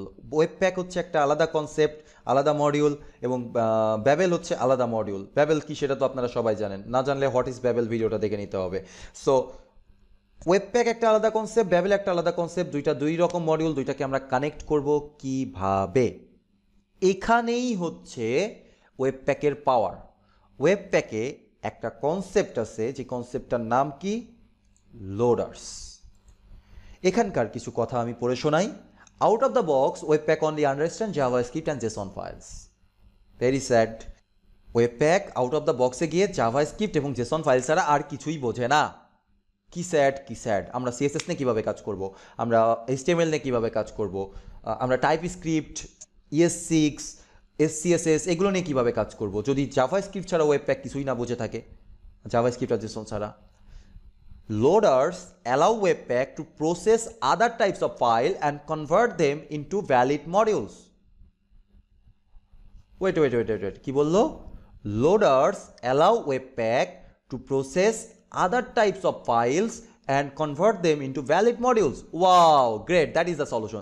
That's mean যখনই আমাদের জাভাস্ক্রিপ্ট ব্যতীত অন্য ফাইল নিয়ে অন্য ফাইলের সাথে কাজ করার প্রয়োজন পড়বে, অন্য ফাইলের সাথে ডিল করার প্রয়োজন পড়বে in our project, we have to go with loaders. আবারও ভালো করে, যখন আমরা আমাদের প্রজেক্টে শুধু জাভাস্ক্রিপ্ট নিয়ে কাজ করব, ইটস ফাইন, আমরা কোনো রকম লোডার্স ব্যবহার না করে সেই কাজটা করতে পারবো, কারণ আউট অফ দ্য বক্স ওয়েবপ্যাক আমাদের সেই সুযোগটা করে দিচ্ছে। কিন্তু জাভাস্ক্রিপ্ট ব্যতীত দুনিয়ার অন্য যতগুলো ফাইল আমার প্রজেক্টে লাগবে, সেই ফাইলগুলোর জন্য আমাদেরকে একটা করে লোডার ব্যবহার করতে হবে। যদি আমরা টাইপস্ক্রিপ্ট নিয়ে কাজ করতে চাই, টাইপস্ক্রিপ্টের জন্য লোডার আছে। যদি আমরা ব্যাবেল নিয়ে কাজ করতে চাই, ব্যাবেলের জন্য লোডার আছে। যদি আমরা কফিস্ক্রিপ্ট নিয়ে কাজ করতে চাই, কফিস্ক্রিপ্টের জন্য লোডার আছে। যদি আমরা সিএসএস নিয়ে কাজ করতে চাই, সিএসএসের জন্য লোডার আছে। যদি আমরা স্যাস নিয়ে কাজ করতে চাই, স্যাসের জন্য লোডার আছে। যদি আমরা লেস স্টাইলাস নিয়ে কাজ করতে চাই, সেগুলোর জন্য লোডার আছে। যদি আমরা জেপ্যাগ বা অন্য যে কোনো টেক্সট ফাইল, সিএসভি ফাইল এগুলো নিয়ে কাজ করতে চাই, তার জন্য ফাইল লোডার আছে। যদি আমরা এইচটিএমএল নিয়ে কাজ করতে চাই, এইচটিএমএল লোডার আছে। অলমোস্ট যতগুলো ফাইল নিয়ে আমরা ফ্রন্ট এন্ডে কাজ করব, সমস্ত ফাইলের লোডার আছে। সো মজার ব্যাপারটা হচ্ছে, একটা লোডার ব্যবহার করবেন আপনি যেই ওয়েতে, বাকি সমস্ত লোডারও আপনি ব্যবহার করবেন সেম ওয়েতে। আপনাকে শিখতে হবে how to use a loader. একটা লোডার ব্যবহার করা যদি আপনি শিখতে পারেন, তাহলে দুনিয়াতে আপনার প্রজেক্টে আপনি টাইপস্ক্রিপ্টের পাওয়ার ইনক্রিজ করবেন বা ইনহ্যান্স করবেন। আপনি কি করবেন? টাইপস্ক্রিপ্ট লোডার কনফিগার করে দিবেন। আপনি আপনার প্রজেক্টে স্যাস ইউজ করতে চাচ্ছেন, ওকে ফাইন, জাস্ট স্যাস লোডারটা ইনক্লুড করে দিবেন ওয়েবপ্যাক কনফিগার ফাইলে এসে। আপনি আপনার ফাইলে গিভ ফাইল এবং এসভিজি ফাইল করতে চাচ্ছেন, মানে ইনহ্যান্স করতে চাচ্ছেন, তো আপনি কি করবেন? এসভিজির জন্য একটা ফাইল লোডার আছে, সেই ফাইল লোডারটা ইনক্লুড করে দিবেন। ভেরি সিম্পল, ওকে? তাহলে অ্যাট ফার্স্ট আমরা দেখে নিই যে আমাদের জন্য কি কি লোডার্স অ্যাভেলেবেল আছে। এই যে দেখেন, এখানে লোডার্স নামের একটা অপশনস আছে, এই লোডার্স আমি ক্লিক করলাম। এই লোডার্সে গেলে আসলে আপনাকে কনসেপ্ট বোঝাবে, এখান থেকে আপনি সমস্ত লোডার্স সম্পর্কে জানতে পারবেন না। লোডার্স কীভাবে ব্যবহার করতে হবে সেই বিষয়টা এখানে আছে। তাহলে কি কি লোডার্স ওয়েবপ্যাক আমাদেরকে দিচ্ছে, সেইগুলো আমরা কিভাবে বুঝবো? আসলে আপনি যেই ফাইল নিয়ে কাজ করবেন, সেই ফাইল নিয়ে একটু গুগল সার্চ করতে পারেন যে এই ফাইলের loader something, loader for something file বা সাম ফাইল, ঠিক আছে, সাম ফাইল টাইপ, এইগুলো নিয়ে আপনি একটু সার্চ করলে হয়তো গিটহাবে কোনো না কোনো লোডার পেয়ে যাবেন। আর কিছু কিছু লোডার আছে যে লোডার ওয়েবপ্যাকের ডকুমেন্টেশনে আপনি পেয়ে যাবেন। এই যে দেখেন, এখানে আমাদের লেফট সাইডে সাইড বার বাদ দিয়েও, ওপরে একটা বড় মেনু বাদ দিয়েও আরেকটা সাব মেনু আমাদের এখানে আছে। এই সাব মেনুতে দেখেন লোডার্স আছে, প্লাগইনস আছে। তো আমরা অ্যাট ফার্স্ট লোডার্সে ক্লিক করি, নতুন ট্যাবে ক্লিক করলাম, কারণ আমরা দেখার চেষ্টা করব আমাদের জন্য কি কি কি কি কি কি লোডার আছে। ওকে, সো এই যে দেখেন লোডার্স কিভাবে কাজ করে সেগুলো একটু বলা হয়েছে। এইবার খেয়াল করেন, ফাইলের জন্য আছে র লোডার, ভ্যাল loader, URL loader, file loader. OMG, loads র কন্টেন্ট ফাইল UTF-8 এই ফরম্যাটে ফাইল লোড করে।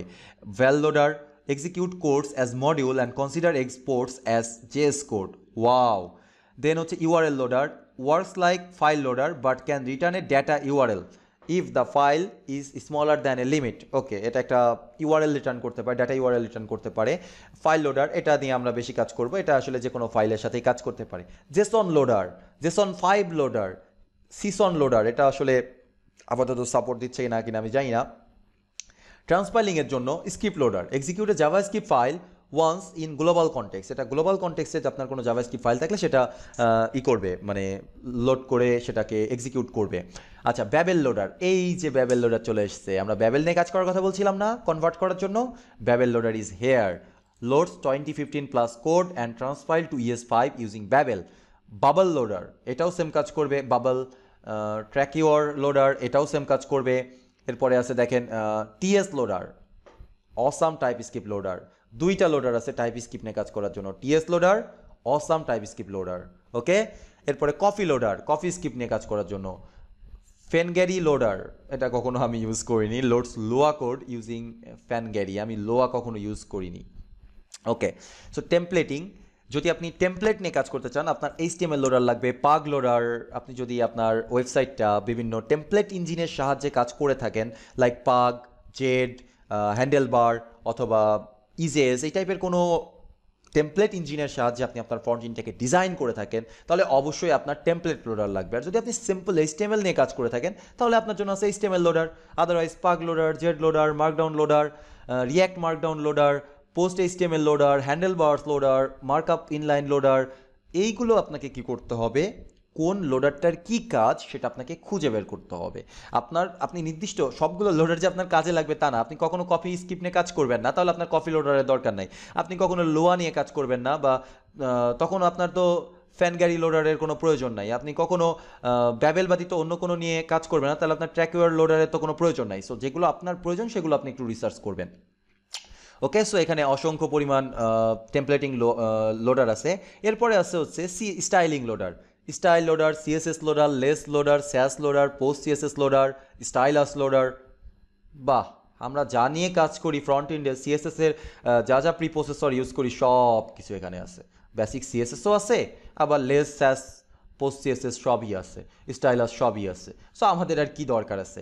এরপরে লিন্টিং অ্যান্ড টেস্টিং, যদি আপনি মকা নিয়ে কাজ করেন তাহলে আপনি মকা লোডার পাবেন, ESLint লোডার পাবেন, JSLint লোডার পাবেন, কভার JS লোডার পাবেন, সবই পাচ্ছেন এখানে। এরপরে বিভিন্ন ফ্রেমওয়ার্কস আছে, ভিউ লোডার, পলিমার লোডার, বিভিন্ন রকম লোডার আছে। ঠিক আছে, সো অ্যাজ ইউজুয়াল আমাদের এত লোডার দরকার পড়ে না, 3-4টা লোডার নিয়ে কাজ করতে হয়। তো এখন বুঝতেই পারছেন যে কত কত ফাংশনালিটি বা কত কত টাইপের ফাইলের সাথে আমরা কাজ করতে পারবো।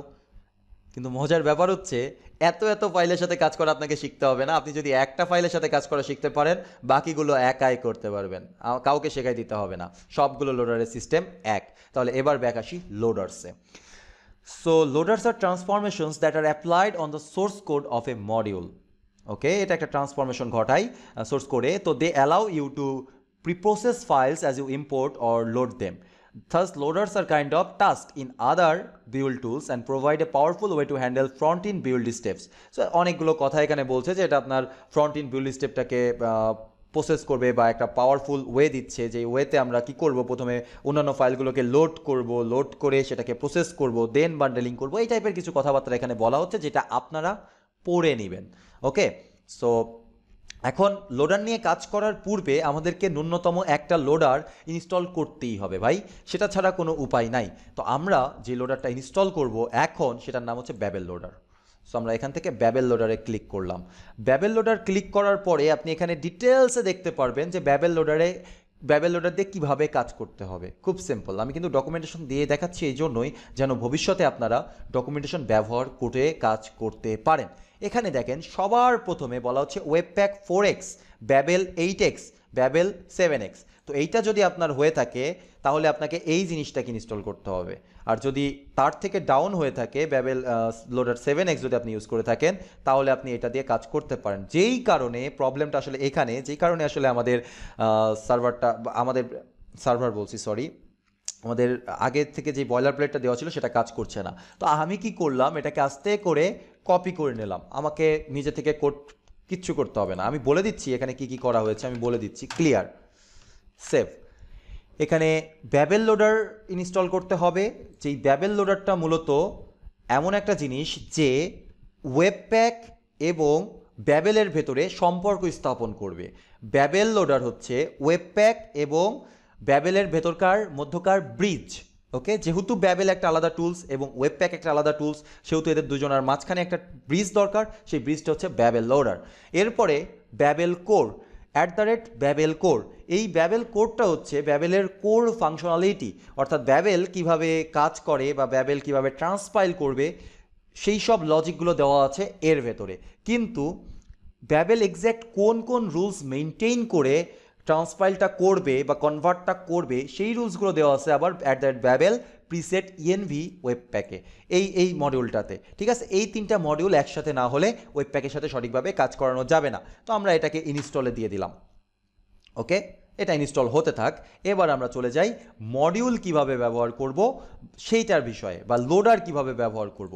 আসলে আমরা বলছি তো লোডার, কিন্তু আমাদের এই যে এটা আছে কনফিগারেশন ফাইলটা আছে, সেখানে আমাদের কোথাও লোডার নিয়ে আসলে কাজ করতে হবে না। মানে লোডার নিয়ে কাজ করতে হবে, অবশ্যই লোডার নিয়ে কাজ করতে হবে, কিন্তু আমরা নামটা দিব ডিফারেন্ট। আমরা এটাকে নাম দিব মডিউল। কেন মডিউল? কারণ এক একটা লোডার এক একটা নির্দিষ্ট পরিমাণ, নির্দিষ্ট মডিউল। ওকে, প্রত্যেকটা লোডার এক একটা নির্দিষ্ট মডিউল। এখানে কিন্তু আবার এস দিবেন না, জাস্ট মডিউল। ওকে, জাস্ট মডিউল। আমি একটু ইনশিওর হয়ে নিই যে আসলে সেটা মডিউল কিনা। এক্স্যাক্টলি, এখানে মডিউলস।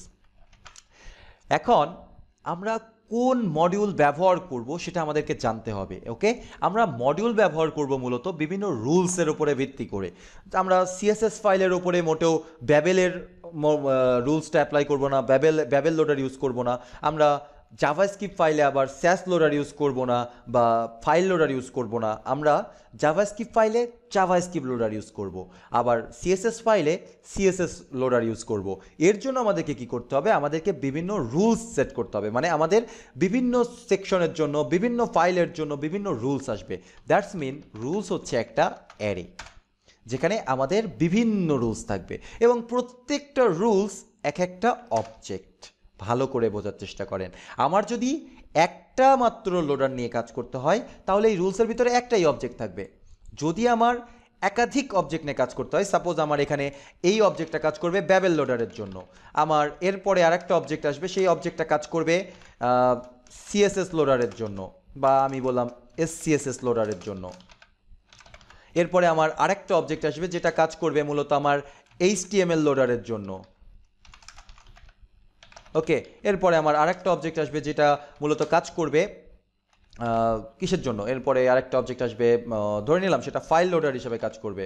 ওকে, সো এই যে যতগুলো লোডার আসবে সবগুলো লোডার যাবে কার আন্ডারে? রুলস অ্যারের আন্ডারে। এবং প্রত্যেকটা রুলস এক একটা অবজেক্ট, যেই অবজেক্টগুলো ডিফাইন করে এক একটা লোডারের প্রপার্টিস বা বৈশিষ্ট্যগুলোকে। ওকে, সো এই হচ্ছে আমাদের কনসেপ্ট। তাহলে ফার্স্টে আমাদেরকে নিতে হবে মডিউল, কারণ প্রত্যেকটা লোডার একটা মডিউল। মডিউল হচ্ছে বেস প্রপার্টিজ। সেইটা মডিউল মূলত একটা অবজেক্ট, যেই অবজেক্টের ভেতরে আমরা একটা রুলস অ্যারে সেট করব। তো এখন আমরা আপাতত কী করতে যাচ্ছি? ব্যাবেল লোডার নিয়ে কাজ করতে যাচ্ছি। বাকিগুলো ডিলিট করে দিই, এগুলো রেখে কোনো লাভ আছে? কোনো লাভ নেই। আমরা আপাতত ব্যাবেল লোডার নিয়ে কাজ করতে যাচ্ছি।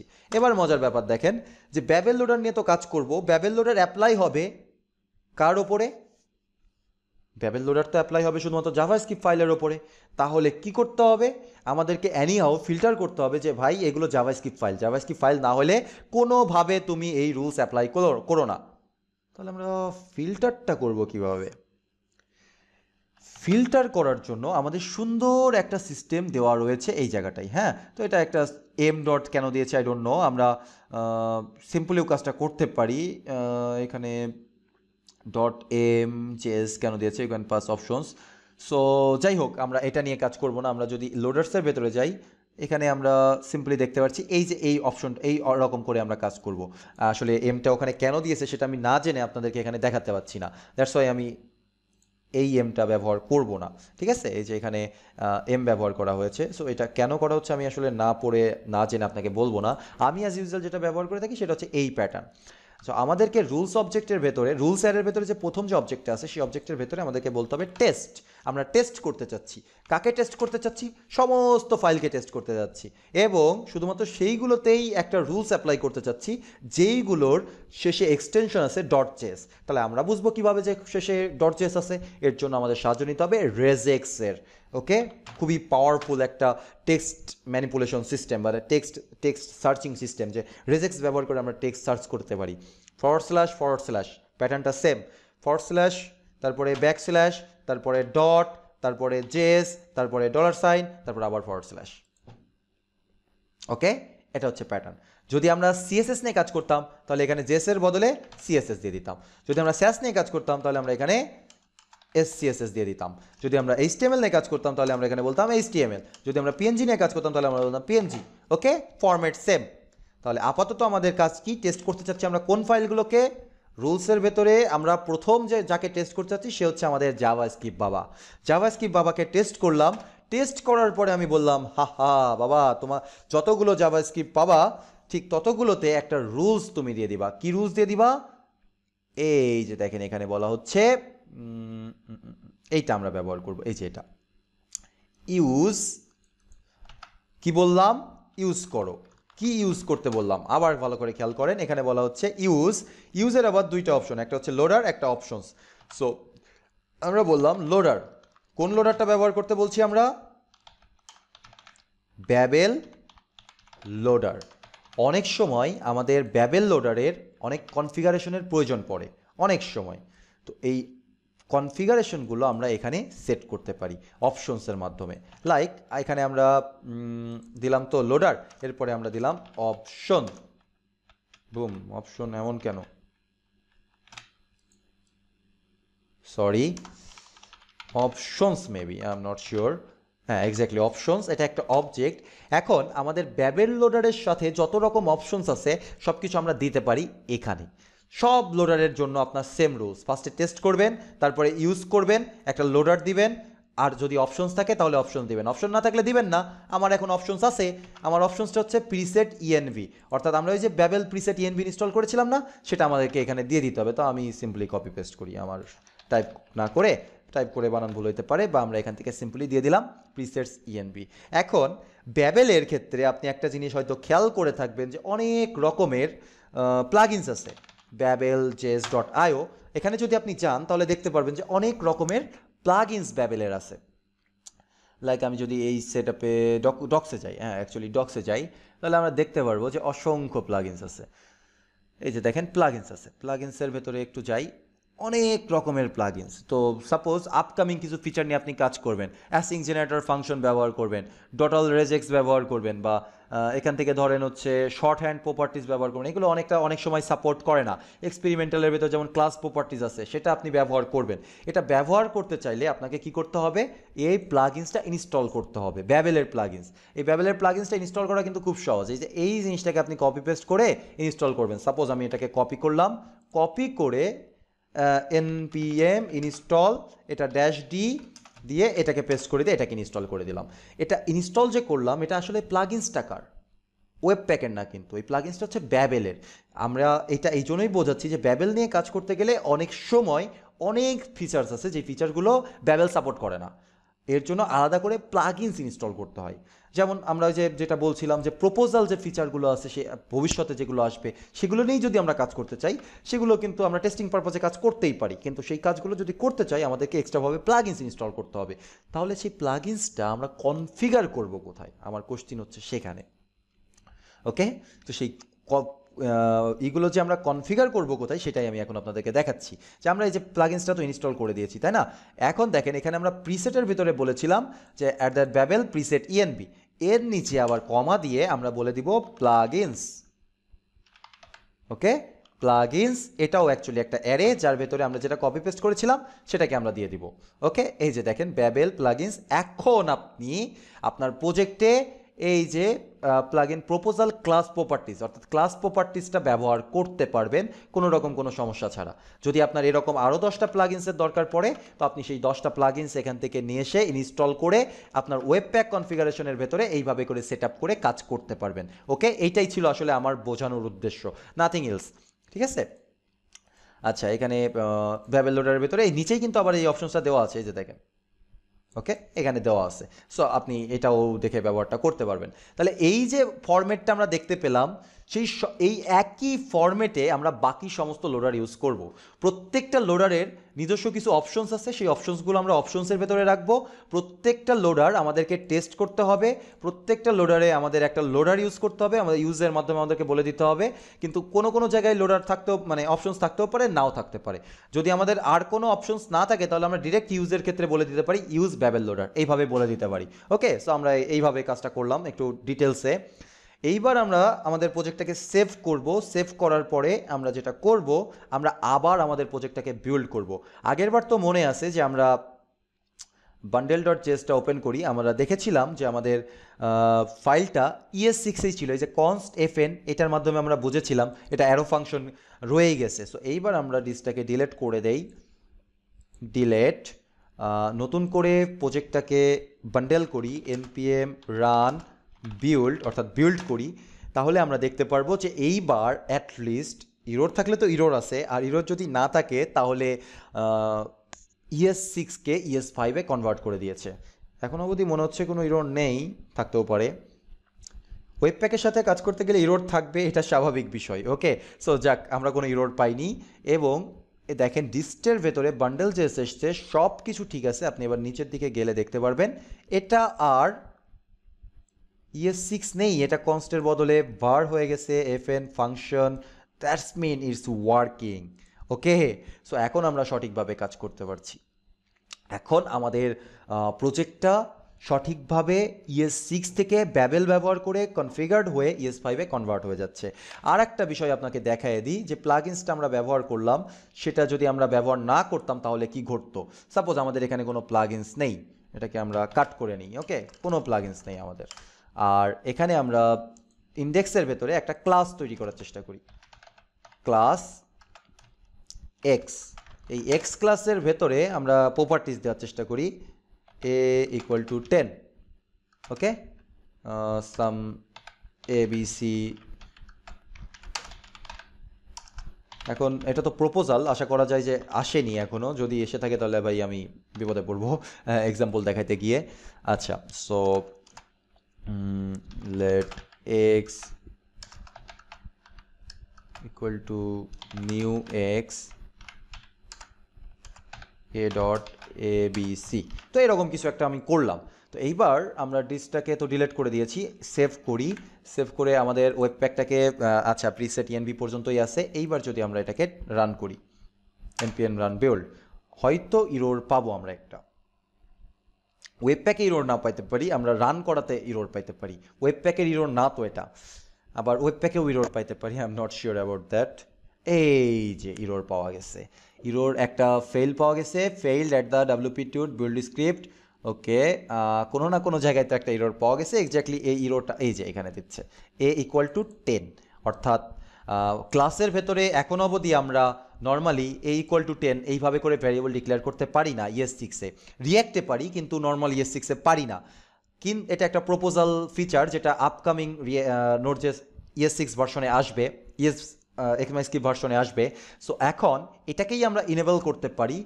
যদি এটাকে আবার ডিলিট করে দিই, বারবার আমাদের ডিলিট করতে হচ্ছে, এই প্রবলেমটা আমরা মুক্ত হব, চিন্তা করার কিছু নেই, পরবর্তীতেই মুক্ত হব। আমরা যদি জাস্ট webpack.config.js এর ভেতরে কমা দিয়ে আবার প্লাগইনসটাকে অ্যাড করে দিই, বুম, হোয়ার ইজ ইট? ওকে, দিলাম, সেভ করলাম, রান করি, ক্লিয়ার করে দেই, npm run build। ওকে, দেখা যাক এইবার কোনো ইরোর আসে কিনা, কারণ আমরা তো এবার প্লাগইনস ব্যবহার করেছি, এবার অ্যাটলিস্ট ইরোর আসার কথা না। No error, still running, yeah it's working. এখন এটা দেখেন, আর আমাদেরকে কোনো ইরোর দেয়নি, এবং এটা পুরোপুরি কনভার্ট হয়ে গেছে। আমরা জানি যে পুরোপুরি কনভার্ট হয়ে এর মতো করে কোড তৈরি করে নিছে। হ্যাঁ, তো এর মতো করে কোড তৈরি করে নিছে, এটা আমরা আসলে বুঝবো না।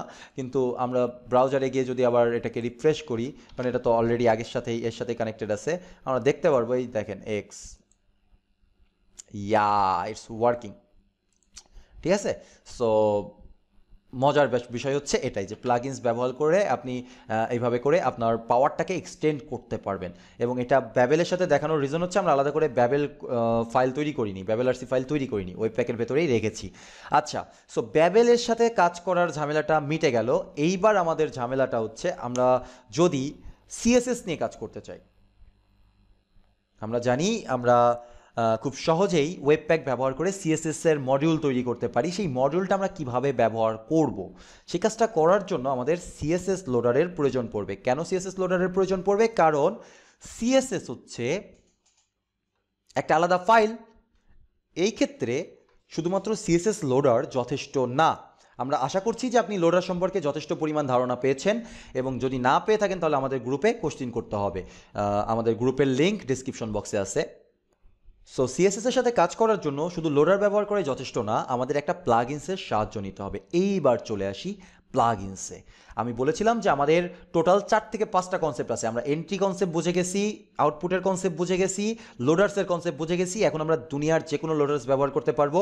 তার প্রমাণস্বরূপ এখনই আমরা সিএসএস লোডার ব্যবহার করব। এরপরে থাকে হচ্ছে একমাত্র জিনিস প্লাগইনস, সেটা আমরা বুঝিনি, এবং মোড আমরা বুঝে গেছি। সো প্লাগইনস কী জিনিস আগে আমরা সেটা বোঝার চেষ্টা করি। While loaders are used to transform certain types of modules, plugins can be leveraged to perform a wider range of tasks like bundle optimization, asset management, and injections of environment variables. যখনই একটা কথা বা একটা word plugins, এই ওয়ার্ডটা আসে, তার মানে হচ্ছে আমার পাওয়ার বৃদ্ধি করা, আমার অ্যাপ্লিকেশনের বা আমার টুলসের পাওয়ার বৃদ্ধি করা। এই যে আমরা ভিএস কোড ব্যবহার করছি, এই ভিএস কোড কি এতটা পাওয়ারফুল ডিফল্টভাবে? না, এটার সাথে অসংখ্য পরিমাণ প্লাগইনস আমি রেগুলার বেসিসে ব্যবহার করছি, দ্যাটস ওয়াই এর পাওয়ারটা ইনক্রিজ হচ্ছে। বাই ডিফল্ট এটা কিন্তু অতটা পাওয়ারফুল না। হ্যাঁ, এর একটা বড় পাওয়ার আছে যে এটা প্লাগইন সাপোর্ট করে, বা থার্ড পার্টি ডেভেলপারসদেরকে একটা সুযোগ দিচ্ছে যে ভাই তুমিও আমার জন্য ডেভেলপ করে দাও, তোমার যদি নিজস্ব কোনো ফিচার দরকার পড়ে তুমি আমার এই টুলসগুলো নাও, এগুলো ব্যবহার করে তুমি তোমার মন মতো করে এক্সটেন্ড করে নিতে পারবা VS কোডকে। That's why VS code এত পপুলার এবং ভিএস কোড এত পাওয়ারফুল। ঠিক তেমনি ওয়েবপ্যাকও পাওয়ারফুল হয়েছে এর প্লাগইনসের জন্য। ওয়েবপ্যাকের অসংখ্য পরিমাণ প্লাগইনস আছে, যেই প্লাগইনসগুলো ব্যবহার করে আমরা খুব সহজেই আমাদের ওয়েবপ্যাকের ফাংশনালিটিগুলোকে এক্সটেন্ড করতে পারবো। ওকে, ভালো করে বুঝতে হবে। আমরা আমাদের কাজটাকে প্রজেক্টটাকে অপটিমাইজ করতে পারবো, বিভিন্ন অ্যাসেট ম্যানেজমেন্ট করতে পারবো। এখন এই ক্ষেত্রে সিএসএস হচ্ছে আমাদের অ্যাসেট। সেই সিএসএসের অ্যাসেটটাকে আমরা ম্যানেজ করার জন্য একটা প্লাগইনস ব্যবহার করব, এবং প্লাগইনস ব্যবহার করা লোডার ব্যবহার করার থেকে অনেক বেশি সহজ। লোডারও যেভাবে আমাদেরকে এনপিএমের মাধ্যমে ইনস্টল করতে হবে ডেপ ডিপেন্ডেন্সি আকারে, সেরকম প্লাগইনসও আমাদেরকে ইনস্টল করতে হবে। লোডার্সের একটা ব্যাপার, আমাদের লোডার্স রিকোয়ার করতে হয়নি, কিন্তু প্লাগইনস রিকোয়ার করতে হবে, এবং প্লাগইনসের একটা নতুন ইনস্ট্যান্স ক্রিয়েট করতে হবে প্লাগইনস অবজেক্টটার ভেতরে। খুব সহজ, কথা বললে হয়তো একটু কঠিন মনে হচ্ছে, কিন্তু আমি এখনই বোঝাই দিব এটার কাজ। সো আমরা কি করি, প্লাগইনসের ওপরে একটা ক্লিক করি, কারণ আমার এখানে আর থাকার দরকার নেই। লোডার্সের কাজ যেহেতু শেষে, লোডার্সে পরে আসছি, আমরা প্লাগইনসের নতুন একটা ট্যাবে চলে যাই।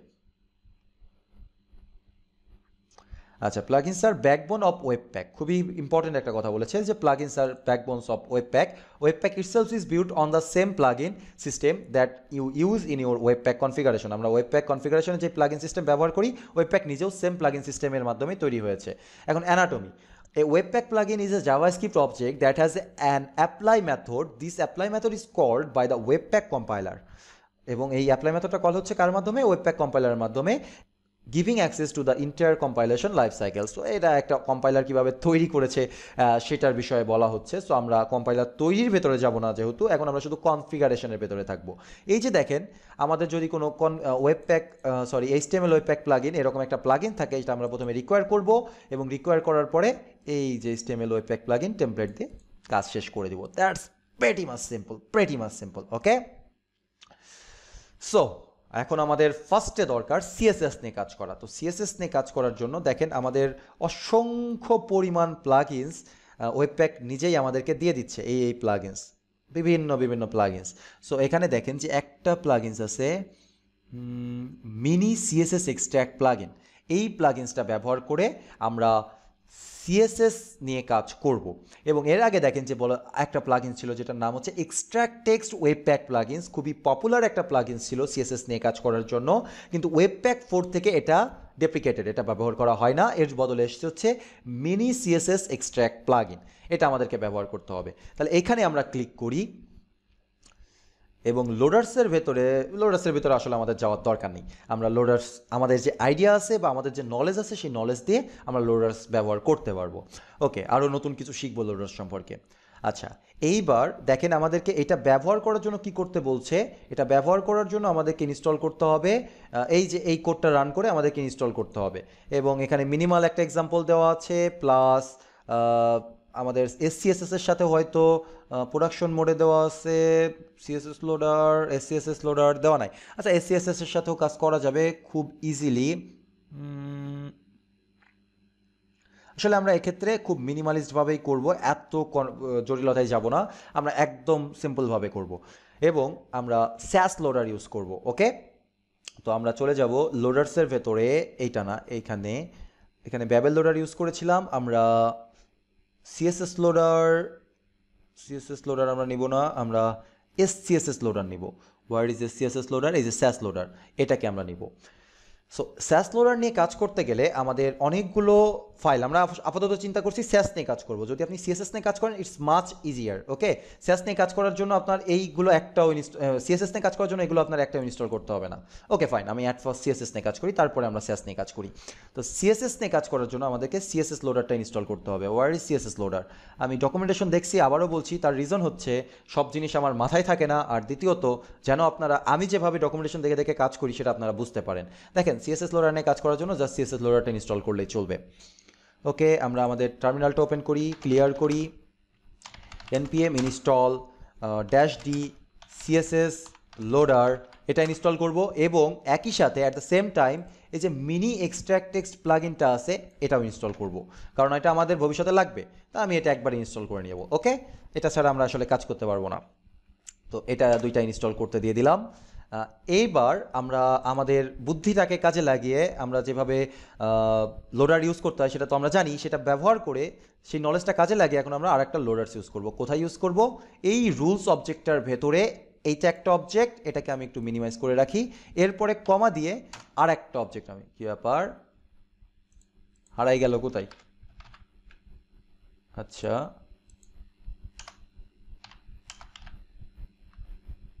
হারায় গেল কেন? I don't know. ওকে, এবার আছে। তো তখন হয়তো সিলেক্ট অবস্থায় ছিল। আচ্ছা, সো এইখানে আমরা আরেকটা অবজেক্ট ক্রিয়েট করে ফেললাম। অ্যাজ ইউজুয়াল জাভাস্ক্রিপ্ট ফাইল আমরা যেভাবে টেস্ট করেছিলাম যে আসলেই সেটা জাভাস্ক্রিপ্ট ফাইল কিনা, এখানেও আমাদেরকে টেস্ট করতে হবে। তাহলে টেস্ট, প্যাটার্নটা সেম, // এবার মাঝখানে গিয়ে একটা ব্যাকস্ল্যাশ, একটা $, একটা ডট সিএসএস। আসলে $, কি প্রথমে না লাস্টে? আমি তো ভুলে গেছি। $, লাস্টে, সরি, $, লাস্টে। ওকে, এটা দিয়ে আমরা সিএসএসকে খুঁজে পাবো। এইটা দিয়ে আমরা সিএসএসকে খুঁজে পাবো। টেস্ট করার পরে আমাদের কাজ কি? টেস্ট করার পরে আমরা ইউজ করতে চাচ্ছি প্লাগইনস, লোডার্স। তবে সিএসএস এর ক্ষেত্রে আমরা ডিরেক্টলি এভাবেও ইউজ করতে পারি। ইউজ এই যে একটা অ্যারে দিয়ে আমরা বলে দিলাম সিএসএস লোডার, এইভাবে আমরা বলতে পারি। It doesn't matter. Okay, direct এইভাবে বলতে পারি। কিন্তু আমরা যেহেতু একটু কাজ করব, যেহেতু আমাদের এই ক্ষেত্রে সিএসএস লোডার যথেষ্ট না, আমাদের প্লাগইনসটা সাহায্য নিতে হবে, সেহেতু আমরা কি করব? আমরা প্রথমে প্লাগইনসটাকে রিকোয়ার করে নিব। Const mini CSS extract plugin equal to require mini CSS extract plugin, এটা আমরা রিকোয়ার করে নিলাম। এখন আমরা এখানে গিয়ে এটাকে এইভাবে ব্যবহার করতে পারি। অ্যাট ফার্স্ট আমাদেরকে দিতে হবে mini CSS extract plugin dot loader, কমা দিয়ে সিএসএস লোডার। এক্ষেত্রে একটা মজার বিষয় হচ্ছে সবার লাস্টে যে থাকবে সেটা প্রথমে অ্যাপ্লাই হবে, আর তারপরে এইটা অ্যাপ্লাই হবে। ওকে, প্রথমটা সবার পরে এবং শেষেরটা সবার আগে অ্যাপ্লাই হবে। এখন আমরা অপশনস যেহেতু ব্যবহার করছি না, সেহেতু আমাদেরকে আমরা একটা অ্যারের মাধ্যমেও ইউজটা ব্যবহার করতে পারি। যদি আমাদের একাধিক অপশনস থাকলো তখন আমাদেরকে অপশনস আকারে বা লোডার আকারে ব্যবহার করতে হতো, লাইক দিস। ওকে, এইভাবে ব্যবহার করতে হতো, কিন্তু আমরা খুব সিম্পলি এইভাবেও কাজটা করতে পারি। ওকে, এক্ষেত্রে আমাদের অপশনস বলছে যে পাবলিক প্যাথ কোনটা হবে, এটা আমাদের আসলে আপাতত কোনোই দরকার নেই, ওর্থলেস। আমরা খুব সিম্পল রাখার চেষ্টা করছি, এগুলো আপনারা নিজেরা বুঝতে পারবেন জাস্ট যদি আপনি একটু লেগে থাকেন বা একটু ঘাটাঘাটি করেন। আমি খুব সিম্পলেস্টভাবে আমাদের সিএসএসটাকে ইমপ্লিমেন্ট করে দিলাম। তাহলে প্রথম কথা হচ্ছে যে mini CSS extract plugin dot loader, একটা লোডার দিচ্ছে, সেই লোডারটা দিয়ে দিলাম এবং সিএসএস লোডারটা দিয়ে দিলাম। ওকে, কাজ শেষ, তাই তো? না, কাজ শেষ না। যেহেতু আমরা প্লাগইনস ব্যবহার করেছি, প্লাগইনস ব্যবহার করলে আমাদেরকে বলে দিতে হবে, এই মডিউলের নিচে গিয়ে বলে দিতে হবে যে আমরা কেবল একটা প্লাগইনস ব্যবহার করেছি, এটা আমাদেরকে বলতেই হবে। তাহলে প্লাগইনস ব্যাবেলের ক্ষেত্রে মনে আছে যে আমরা বলেছিলাম যে প্লাগইনস ব্যবহার করেছি, ঠিক সেম ওয়েতে ওয়েবপ্যাকেও আমাদেরকে বলে দিতে হবে যে আমরা প্লাগইনস ব্যবহার করেছি, এবং এক্ষেত্রে আমাদেরকে বলতে হবে নিউ, আমরা এর একটা যেই প্লাগইনসটা ব্যবহার করছি তার ইনস্ট্যান্স ক্রিয়েট করছি, new mini CSS extract plugin. এর ভিতরে আমাদেরকে একটা অবজেক্ট দিতে হবে, যেই অবজেক্টের ভিতরে দুইটা প্রপার্টিস দিতে হবে, একটা হচ্ছে নেম আর একটা হচ্ছে ফাইল নেম আর একটা হচ্ছে চাঙ্ক নেম। আমি একদম সিম্পলি জাস্ট এটাকে কপি পেস্ট করব, আমি সবসময় এটাকে কপি পেস্ট করেই ব্যবহার করি। ওকে, জাস্ট সিম্পলি এটাকে পেস্ট করে দিলাম। ফাইল নেম অর্থাৎ আমাদের সিএসএস এর ফাইল নেমটা কী হবে, যদি চাঙ্ক ফাইল তৈরি হয়, মডিউল করলে চাঙ্ক হয়ে যায়, ছোটো ছোটো ফাইল হয়ে যায়, সেই চাঙ্ক ফাইলগুলোর নেম কী হবে, এটা হচ্ছে id.css আর name.css। এই হচ্ছে কনসেপ্ট। এখন আমরা আমাদের প্রজেক্টে সিএসএস ব্যবহার করতে পারবো। তো আমরা যদি সিম্পলি index.css এর ভেতরে গিয়ে কোনো একটা কোড লিখি, সাপোজ বডির ভেতরে গিয়ে আমরা লিখলাম বিজি কালার ব্ল্যাক, আর হচ্ছে ফন্ট কালার হচ্ছে হোয়াইট, FFFFF। ওকে, তো আমরা এটা দিয়ে দিলাম। এখন এইটা আমরা পাবো কোথায়, অবশ্যই বান্ডেল জেসের ভেতরে পাবো, এবং আমাদের নেম কি এটার index.css, তো আশা করি আমরা index.css নামেই পাবো। তো আমরা এখানে এটাকে লিঙ্ক আপ করে দিই। পরবর্তীতে আমরা এভাবে ম্যানুয়ালি লিঙ্ক আপ করবো না, আমরা লিঙ্ক রেজিস্ট্রে dist / এটার নাম হচ্ছে কি দিব, index.css। ওকে, আপনি যে কোনো নাম দিতে পারেন। ওকে, ইটস আপ টু ইউ। তো আমরা আবার ডিসটাকে ডিলিট করে দিই, ডিলিট করে দিয়ে সেভ করে আবার আমরা আমাদের প্রজেক্টটাকে বিল্ড করি, npm run build। আমরা দেখার চেষ্টা করি যে এখানে আমাদের সিএসএস ফাইলটা তৈরি হয় কিনা। আগে তো আমরা জাভাস্ক্রিপ্ট ফাইল তৈরি করেছি, যদি সব কিছু ঠিকঠাক থাকে, কোনো ইরোর না থাকে, তাহলে আমাদের জাভাস্ক্রিপ্ট ফাইলটা সাথে সিএসএস ফাইলটাও তৈরি হবে। কিন্তু কই, আমাদের সিএসএস ফাইলটা তো তৈরি হলো না, শুধু তো জাভাস্ক্রিপ্ট ফাইলটাই তৈরি হলো। সিএসএস ফাইলটা তৈরি না হওয়ার পিছনে রিজন হচ্ছে আমরা সিএসএস ফাইল তৈরি করেছি, কিন্তু সেটা আমরা আমাদের জাভাস্ক্রিপ্ট প্রজেক্টে ব্যবহার করিনি, এটাই হচ্ছে প্রবলেম। আমরা যদি কোনো সিএসএস মানে ওয়েবপ্যাকের সাহায্যে সিএসএসকে মডিউল বানাইতে চাই, তাহলে আমাদেরকে ফার্স্ট কাজ যেটা করতে হবে সেটা হচ্ছে আমরা যেই ফাইলের সাথে সিএসএস ব্যবহার করছি বা আমাদের মেইন ফাইলের সাথে সিএসএসটাকে ইম্পোর্ট করে দিতে হবে, আদারওয়াইজ সিএসএস কাজ করবে না। কীভাবে, সিম্পল, এটার নাম কি test.js না, এটা হচ্ছে একটা আপে যাবে styles / index.styles/index.css। ওকে, সো আমাদেরকে এটা লিঙ্ক আপ করতে হবে, আদারওয়াইজ ওয়েবপ্যাক কখনোই বুঝবে না যে আমাদের সিএসএস বলেও কোনো কিছু আছে, সেটাকে এক্সট্র্যাক্ট করতে হবে, এটা বুঝবে না। কেন বুঝবে না? কারণ আমাদের এন্ট্রি ফাইল এইটা, এই index.js হচ্ছে আমাদের এন্ট্রি ফাইল। এটা যদি না থাকে তাহলে আমাদের এখানে যদি সিএসএস কানেক্টেড না থাকে তাহলে ওয়েবপ্যাক কীভাবে বুঝবে? ওয়েবপ্যাক তো অন্য কোথাও যাবে না, তাই না? তো এই জন্য আমাদেরকে এটাকে কানেক্ট করে দিতে হবে। অ্যান্ড ফাইনালি আমরা আবার এটাকে রান করব, clear npm run build। Wait a second, দেখা যাক কি অবস্থা হয়। I am just waiting. মনে তো হচ্ছে কোনো এরর নেই, দেখা যাক। আমরা আমাদের সিএসএস ফাইলটাকে পেয়ে গেছি, এক্স্যাক্টলি, এবং এটার নাম হয়েছে main.css। ওকে, সো মেবি ওটার নাম মেইন দেওয়া ছিল ওয়েবপ্যাক কনফিগে, নাম name.css দেওয়া ছিল, তো এটা main.css নাম নিয়েছে। তো আমরা index.html এর ভেতরে এটার নাম চেঞ্জ করে main.css দিয়ে দিই এবং সেভ করি। ব্রাউজারে গিয়ে আমাদের যে ফাইলটা করা ছিল সেটাকে একটু লোড করি। It's working. Okay, so CSS নিয়ে কীভাবে কাজ করতে হবে সেটাও কিন্তু আপনি ক্লিয়ারলি বুঝে গেলেন যে সিএসএস নিয়ে আপনি কিভাবে সহজে কাজ করতে পারেন। এখন তাহলে আমরা যদি এসসিএসএস নিয়ে কাজ করতে চাই তাহলে এক্সট্রা কী করতে হবে? আসলে এসসিএসএস নিয়ে কাজ করাও খুব সহজ। ওকে, এসসিএসএস নিয়ে কাজ করার জন্য আলাদা করে আমাদের কোনো প্লাগইনস লাগবে না। সিএসএস নিয়েও কাজ করার জন্য আসলে প্লাগইনসের দরকার ছিল না, কিন্তু সিএসএস এখান থেকে আমাদের যেই মডিউলটা হচ্ছে, লোডারটা হচ্ছে, সেটা ভেঙে ফেলে একটা নতুন ফাইল জেনারেট হচ্ছে। যেহেতু একটা নতুন ফাইল জেনারেট হচ্ছে, যখন একটা নতুন ফাইল জেনারেট করতে হয় তখন আমাদের একটা প্লাগইনসের দরকার পড়ে। ওকে, সো এই জন্য আমরা এখানে একটা প্লাগইনস ব্যবহার করেছি সিএসএস লোডারের সাথে। তো এখন আমরা যেটা করব সেটা খুব সিম্পল, সেটা হচ্ছে আচ্ছা এখানে এইভাবে দেখাচ্ছে কেন, আমরা একটু ফরম্যাট করতে পারি, জিনিসটাকে সুন্দর করতে পারি। ওকে, সো আমরা যেটা করব, আমরা স্যাস লোডার ইউজ করব। তো স্যাস লোডার ইউজ করার জন্য আমাদের শর্ত কি ছিল, এই যে আমাদের ব্রাউজার কি বলছে এখানে স্যাস লোডারের জন্য আমাদেরকে এইগুলো সব ইনস্টল করতে হবে। ওকে, তো জাস্ট ওয়েব প্যাকটা বাদ দিয়ে আমরা এই যে স্যাস লোডার, নোট স্যাস এগুলোকে ইনস্টল করে ফেলি। দুইটা জিনিস আমাকে ইনস্টল করতে হবে, স্যাস লোডার আর নোট স্যাস। ওকে, npm install -d sep। ওকে, একটু অপেক্ষা তো করতেই হবে, তবে অপেক্ষা না করে আমরা কোডের কনফিগারেশনটা করে ফেলি। আসলে এই ক্ষেত্রে আমাদের এক্সট্রা কিচ্ছু করতে হবে না, জাস্ট সিএসএস লোডারের পূর্বে এখানে আমাদেরকে দিতে হবে স্যাস লোডার, জাস্ট এতটুকু কাজ করতে হবে। তারপরেও আমি একটু শিওর হয়ে নিই, মনে নাই আমি আসলে স্যাস নিয়ে খুব একটা কাজ করি না এক্স্যাক্টলি। এবং আরেকটা কাজও করতে হবে, এখন আমাদের ফাইলের নাম কি আর সিএসএস থাকবে, এখন আমাদের ফাইলের নাম হয়ে যাবে SCSS। ওকে ওকে, সো সিম্পল, ভেরি সিম্পল। তো আমরা এখন আমাদের এই style dot সিএসএসটাকে, index dot সিএসএসটাকে rename করে দিয়ে SCSS করে দিই, SCSS। এবং এখানে গিয়ে বডির ভেতরে আমরা একটা কাজ করি, বডির ভেতরে আমাদের একটা h1 আছে, সেই h1-এ আমরা কিছু কোড লিখি বা ফন্ট ফ্যামিলি দিয়ে আসি, font family Ariel, my favourite font. আচ্ছা, এরপরে হচ্ছে আমরা দিতে পারি ফন্ট সাইজ 48 পিক্সেল, এবং আমরা ফাইনালি দিতে পারি text align centre margin top 30 pixel. Okay, everything is cool. আমাদের এটা অবশ্যই এখনও লোডিং চলছেই, আমাদের ওটা লোড হওয়াটা খুব বেশি জরুরি, আদারওয়াইজ আমরা কাজ করতে পারবো না।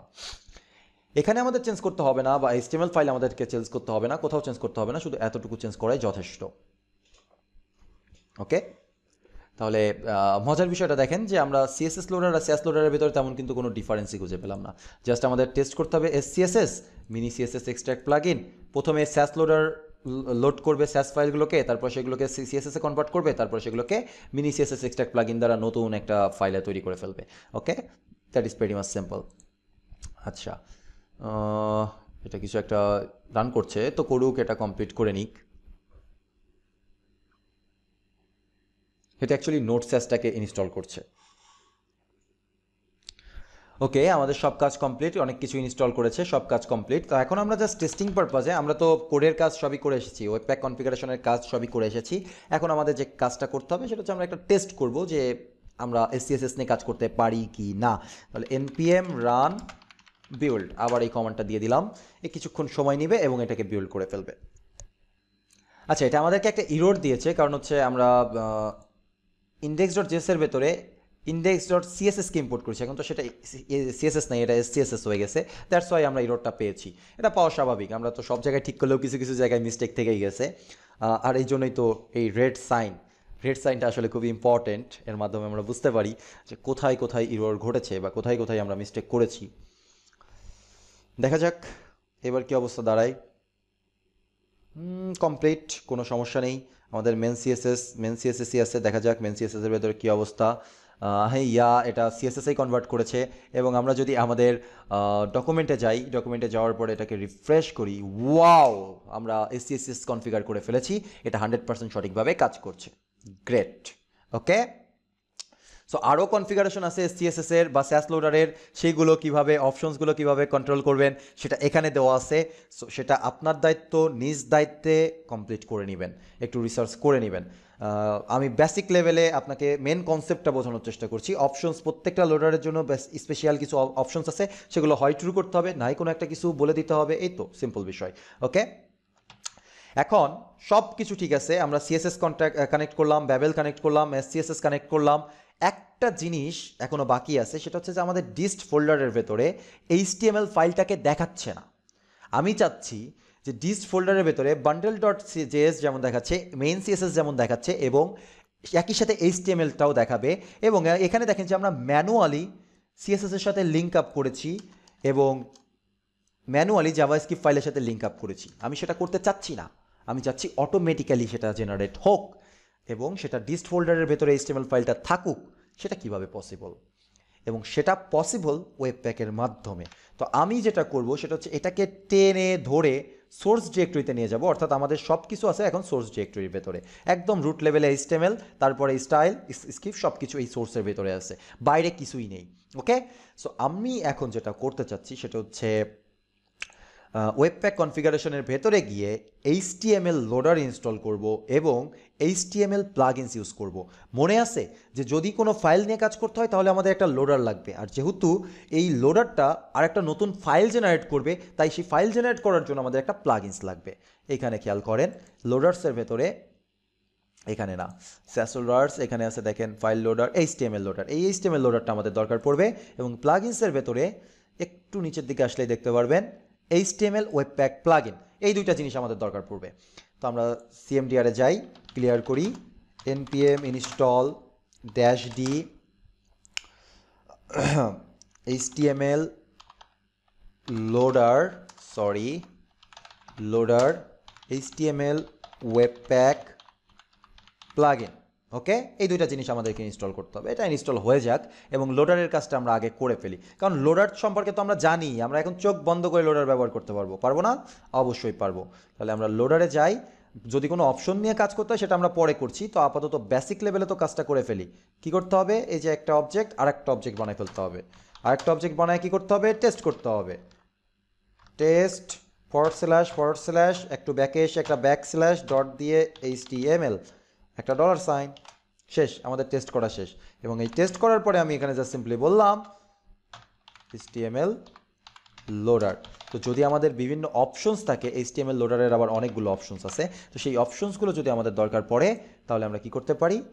লোডারটাকে ইউজের ভেতরে দিয়ে ব্যবহার করতে পারি। লাইক আমরা এখানে দেখেন কিছু অপশনস আছে, এই যে loader, HTML loader options, attributes, data source, এই টাইপের ডেটা সোর্স নিয়ে কাজ করে অ্যাট্রিবিউটসগুলোকে সেট করার জন্য এটা ব্যবহার করেছে। তারপরে ধরেন আসলে আমাদের তো আমরা সিঙ্গেল পেজ অ্যাপ্লিকেশন নিয়ে কাজ করি, সেক্ষেত্রে আমাদের HTML-এ এত কিছু কনফিগারেশনের দরকার পড়ে না, কারণ HTML এত কাজ হয় না। তারপরে দেখেন যে loader, HTML loader option minimise true করে দিলে আপনার HTML ফাইলটা মিনিমাইজ করে দিবে, ওই যে মনে আছে প্রোডাকশন মোডে যেভাবে জাভাস্ক্রিপ্টকে মিনিমাইজ করেছিল ঠিক সেইভাবে। ওকে, তারপরে minimise true, remove comments, HTML ফাইলের ভিতরে যদি কোনো কমেন্ট থাকে তাহলে সেটাকে আপনি ট্রু করে দিলেই সেই কমেন্টগুলো রিমুভ করে দিবে, ফাইলটা সাইজ ছোট হয়ে যাবে। কোল্যাপস হোয়াইট স্পেস, যদি বেশি হোয়াইট স্পেস থাকে সেগুলোকে কোল্যাপস করে দিবে। তো এইগুলো আপনি অপশনস অ্যাড করতে পারেন, না চাইলে না করবেন, সেটা আপনার উপরে। ওকে, it's fully up to you. So আমি আপাতত কিছুই ব্যবহার করলাম না, আমি জাস্ট HTML লোডার দিয়ে কাজটা শেষ করে দিলাম। ওকে, এখন এতটুকু ফাইল তো আসলে মানে কাজ তো আসলে করবে, কি কাজ করবে? HTML ফাইলটাকে রিড করে জাস্ট শেষ করে দিবে, কিন্তু নতুন ফাইল তো জেনারেট করবে না। নতুন ফাইল জেনারেট করার জন্য আমাদের প্লাগইনসের দরকার পড়বে। তাহলে const HTML webpack plugin equal to require HTML, why it's not showing, HTML webpack plugin। ওকে, এটা আমাদেরকে ব্যবহার করতে হবে। কিভাবে? প্লাগইনস যেভাবে ব্যবহার করে ভাই, নিউ HTML webpack plugin, এবং এই যে এখানে গিয়ে নিচে সমস্ত প্লাগইনস ব্যবহার করা সিস্টেম এক, জাস্ট এখানে একটা কনফিগারেশন অবজেক্ট দিতে হয় সবগুলোতে। যদি কোনো কিছুতে না থাকে তাহলে নাই, কিন্তু আপনার যদি থাকে তাহলে দিতে হবে। এখানে জাস্ট আমরা একটা টেমপ্লেট ফাইল দিয়ে দিব। ওকে, HTML ওয়েবপ্যাক প্লাগইনের ভেতরে আপনি অনেক কিছু দিতে পারেন, বাই ডিফল্ট এটার নাম আসবে ইন্ডেক্স, সো আপনি সব কিছুই বলে দিতে পারেন, প্যাথ বলে দিতে পারেন। অ্যাকচুয়ালি এত কিছু দরকার নাই, আমরা এখানে আসলে সব কিছু নাই কেন? এখানে আমি সব কিছু পাচ্ছি না। আমরা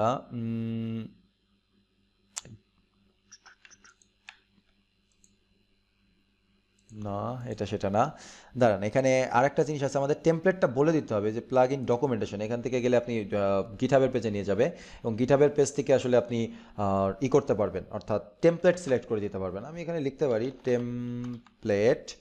টেমপ্লেট কোনটা? এই যে আমরা সোর্সের ভেতরে যে index.html ফাইল ব্যবহার করেছি সেটা হচ্ছে আমাদের টেমপ্লেট, source/index.html। আর কিছু বলতেও পারেন আপনি, না বললে নাও বলতে পারেন, যেমন টাইটেল চেঞ্জ করতে পারেন, ফাইল নেম চেঞ্জ করতে পারেন, টেমপ্লেট করতে পারেন, টেমপ্লেট প্যারামিটার দিতে পারেন, ফ্যাব আইকন দিতে পারেন, এ টু জেড যত যা কিছু আছে সব আপনি এখান থেকে দিতে পারেন, কিন্তু আমি জাস্ট এতটুকুই রাখলাম। ওকে, তো এইবার আমরা সেভ করি, সেভ করে ফাইনাল টাচ যে আমরা আমাদের কাজটা সঠিক হয়েছে কিনা, npm রান বিল্ড, দেখা যাক কি অবস্থা হয়।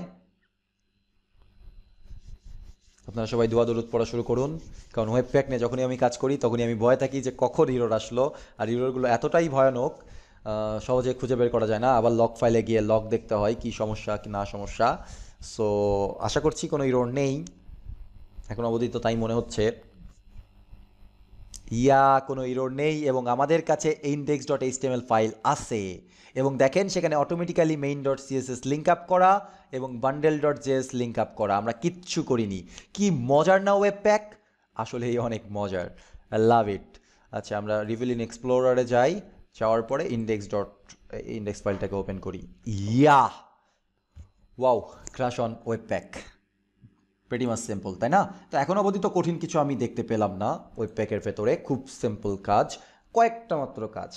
এখন আমরা ফাইনালি আর একটা বিষয় নিয়ে আজকে ভিডিওতে কাজ করব, বিকজ অলরেডি 1.5 আওয়ার হয়ে গেছে। সো আর একটা বিষয় নিয়ে আমরা কাজ করব, সেটা হচ্ছে ডেভেলপমেন্ট সার্ভার ক্রিয়েট কিভাবে করব। তো ওয়েবপ্যাক ডেভ সার্ভার তৈরি করা আসলে খুব সহজ। আপনি যদি এখান থেকে ওয়েবপ্যাক ডেভ সার্ভারের অফিসিয়াল পেজটাতে যান, ডেভেলপমেন্ট কোথায় বাজে আছে, এটা তো লোডার্সের ভেতরেও না, প্লাগইনসের ভেতরেও না, এটা আপনি আসলে ফার্স্টে ডকুমেন্টের ভেতরে যান, কনফিগারেশনের ভেতরে যেয়ে দেখি পাওয়া যায় কিনা, আমার আসলে মনে নেই কোথায় আছে।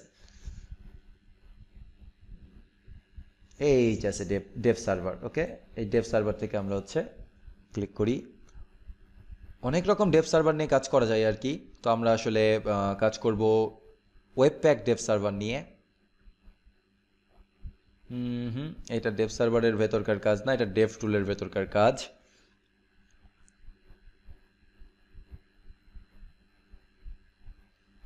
সরি, এটা আসলে কনফিগার কিভাবে করবেন সেই বিষয়ে বলা আছে, কিন্তু আসল বিষয়টা এখানে নেই। আমাদের ডকুমেন্টেশন পেজে চলে যাই। সো মেবি এটা কনফিগারেশনের ভেতরেই আছে, কনফিগারেশনের ভেতরে থেকে ডেভ সার্ভারটাতে গেলেই হয়তো হবে। এই যে ওয়েবপ্যাক ডেভ সার্ভার, তাহলে ওয়েবপ্যাক ডেভ সার্ভারে আমরা একটু ক্লিক করি, দেখি ওয়েবপ্যাক ডেভ সার্ভার কি বলে। এটা আমাদেরকে নিয়ে গেল আসলে একটা নতুন গিটহাবের পেজে। গিটহাবের পেজেই যাই, এখান থেকে আমাদেরকে এটা ইনস্টল করতে হবে, as a Dave dependency use কীভাবে করতে হবে সব কিছু এখানে দেওয়া আছে, ঠিক আছে? সো সব কিছু আসলে প্রপারলি দেওয়া নেই, তা আমি সেটা দেখব, সমস্যা নেই। সো আমরা যেটা করি, npm install -d ওয়েবপ্যাক Dave server. ওকে, এটা দিয়ে দিলাম আমরা, এটা ইনস্টল হওয়া শুরু হয়ে গেল। এটা ইনস্টল হয়ে যাওয়ার পরে আমাদের যে কাজটা করতে হবে, সেই কাজটা করতে হবে আসলে আমাদের প্যাকেজ.json-এর ভেতরে, যেখানে আমরা লিখেছিলাম বিল্ড ওয়েবপ্যাক, এটাকে আমরা কেটে দিই। আচ্ছা, বিল্ড ওয়েবপ্যাক আছে থাক, আমরা আরেকটা নতুন তৈরি করি, স্টার্ট ওয়েবপ্যাক ডেভ সার্ভার। এতটুকুই মেনলি আমাদের কাজ, এতটুকু কাজ করলেই ওয়েবপ্যাক ডেভ সার্ভার কাজ করবে। কিন্তু আমরা আরেকটু কনফিগারেশন চাচ্ছিলাম, আসলে ভুলে গেছি কনফিগারেশনটা, তারপরেও আমাকে করতে হবে। ডেভ টুল, মেবি এটার নাম ডেভ টুল। আচ্ছা, ডেভ টুলের ভেতরে, আচ্ছা একটু দেখতে হবে, ব্যাকে যাই। এখানে আমরা পোর্ট সেট করতে পারি যে আমাদের ওয়েবপ্যাক ডেভ সার্ভার কত পোর্টে কাজ করবে। সাপোজ আমরা পোর্ট বলে দিলাম 2222, তাহলে এটার পোর্ট হবে 2। এখান থেকে আমরা বলতে পারি ওপেন ট্রু অর ফলস, যে কোনো একটা কিছু আমরা বলে দিতে পারি। ওকে, যে তাহলে ওপেন যখন বলবো তখন ওয়েবপ্যাক ডেভ সার্ভারটা যখন তৈরি হবে বা বিল্ড কমপ্লিট হয়ে যাবে, তখন সে ব্রাউজারে সেটাকে ওপেন করবে। এই হচ্ছে এর কাজ। এরকম আরও অনেক কিছু আছে কনফিগার করার মতো। ও আচ্ছা, অ্যাকচুয়ালি ডেভ টুল না, এটার নাম হচ্ছে Dave server, sorry about that, আমি বলেছিলাম, আমি ভুলে গেছি, এটার নাম হচ্ছে ডেভ সার্ভার। ওকে, ডেভ সার্ভার কন্টেন্ট বেস আমাদের দরকার নাই, কম্প্রেসটা ট্রু করে দেওয়া উচিত, তাহলে হচ্ছে আপনার প্রজেক্টটাকে লাইট বানিয়ে ফেলবে। কম্প্রেস, যদিও ডেভেলপমেন্ট মোডে এত কিছু দরকার নাই, কম্প্রেস ট্রু। আর আসলে থাকলেও কিছু দিব না আমি, আর দরকার নাই আমাদের।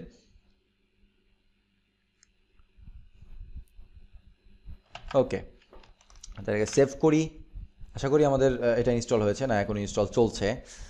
আসলে ওয়েবপ্যাক ডেভ সার্ভার ইনস্টল হতে একটু টাইম নেই। আমাদের আর কোথাও কোনো কাজ নেই, এখন জাস্ট আমরা ডিস্ট ফোল্ডারটাকে ডিলিট করে দিব, আমাদের ডিস্ট ফোল্ডারের আর কোনো দরকার নাই। ওয়েবপ্যাক ডেভ সার্ভার নিয়ে অলরেডি আমাদের কিন্তু ES6 এর সিরিজে একটা ভিডিও করা আছে, যদি সেটা মানে এখান থেকে না বুঝতে পারেন ওয়েবপ্যাক ডেভ সার্ভার কি, ওই ভিডিওটা দেখতে পারেন। ওয়েবপ্যাক ডেভ সার্ভার আসলে মেনলি একটা ডেভেলপমেন্ট সার্ভার, যেটা আপনার লোকাল মেশিনে একটা এক্সপ্রেস JSS সার্ভার তৈরি করে, যেখান থেকে আপনার অ্যাপ্লিকেশনটা সার্ভ করা হয়। এই হচ্ছে বেসিক্যালি এর কাজ। খুব সহজ এবং খুব সুন্দর। হট মডিউল রিপ্লেসমেন্ট আছে, মানে হচ্ছে যখনই আপনি কোনো মডিউলে কোনো চেঞ্জ আনবেন, তাহলে অটোমেটিক্যালি সেটা ব্রাউজারে অটোমেটিক্যালি আপডেট হয়ে যাবে, ব্রাউজার সিঙ্কের মতো। খুব মজার, ওকে, খুব মজার। সো আমরা অলমোস্ট সব কিছুই করে ফেলেছি, এখন ফাইনাল টেস্টিংটা বাকি। তাহলে আমি এটা রানিং হতে হতে, আচ্ছা রানিং হয়ে গেছে, তো ফাইনালি রান করার পরেই বাকি কথাগুলো বলি। npm স্টার্ট দিলে ওয়েবপ্যাক ডেভ সার্ভার কমান্ডটা রান হবে। যদি কোনো ইরর না থাকে, যদি কোনো মিস্টেক না করে থাকি, তাহলে এটা আমাদের জন্য সার্ভার ওপেন করবে। দেখা যাক। এটা আমাদের জন্য সার্ভার তৈরি করেছে localhost 2222-তে। ওয়েবপ্যাক output serve from wait until bundle finished. এখন পর্যন্ত বান্ডেলিং ফিনিশ হয়নি, তাই এটা এই ধরনের কথাবার্তা বলছে। এবং project is running at localhost port number 422, এবং এটা গোল গোল গোল গোল গোল গোল গোল ঘুরছে রিয়্যাক্ট অ্যাপ্লিকেশনের মতোই, ক্রিয়েট রিয়্যাক্ট অ্যাপের মতোই, কারণ হচ্ছে এখন পর্যন্ত বান্ডেলিংটা হয়নি। এবং কম্প্রেস বলে দিয়েছি, তো এটা একটু টাইম নিবে কম্প্রেস হইতে। দেখা যাক কতক্ষণ আসে। তো সব কিছুই আমরা সাকসেসফুলি করতে পেরেছি। আপনাদেরকে যেটা বোঝানোর বিষয় সেটা হচ্ছে যে এই হচ্ছে 4টা কনসেপ্ট। আপনারা এই ভিডিওটা 1.5 ঘন্টা ধরে দেখলেন, বা 2 ঘন্টা 1 ঘন্টা 40 মিনিট ধরে দেখলেন। আসলে আপনাদেরকে এই 4টা কনসেপ্টই বুঝতে হবে, নাথিং এলস। এর থেকে একটা কনসেপ্ট বেশিও না, একটা কনসেপ্ট কমও না। যেক্ষেত্রে টোটাল 3টা কনসেপ্ট খুব সহজ, এন্ট্রি, আউটপুট এবং প্লাগইনস। আমার যদি একাধিক ফাইল থাকে তাহলে আমরা একটা অবজেক্ট আকারে এন্ট্রি করতে পারি, অথবা আমাদের যদি একটাই ফাইল থাকে তাহলে আমরা সিম্পলি হচ্ছে ওই ফাইলকে ইন্ডিকেট করে দিব, ওই ফাইলের প্যাথটা দিয়ে দিব, দ্যাটস অল।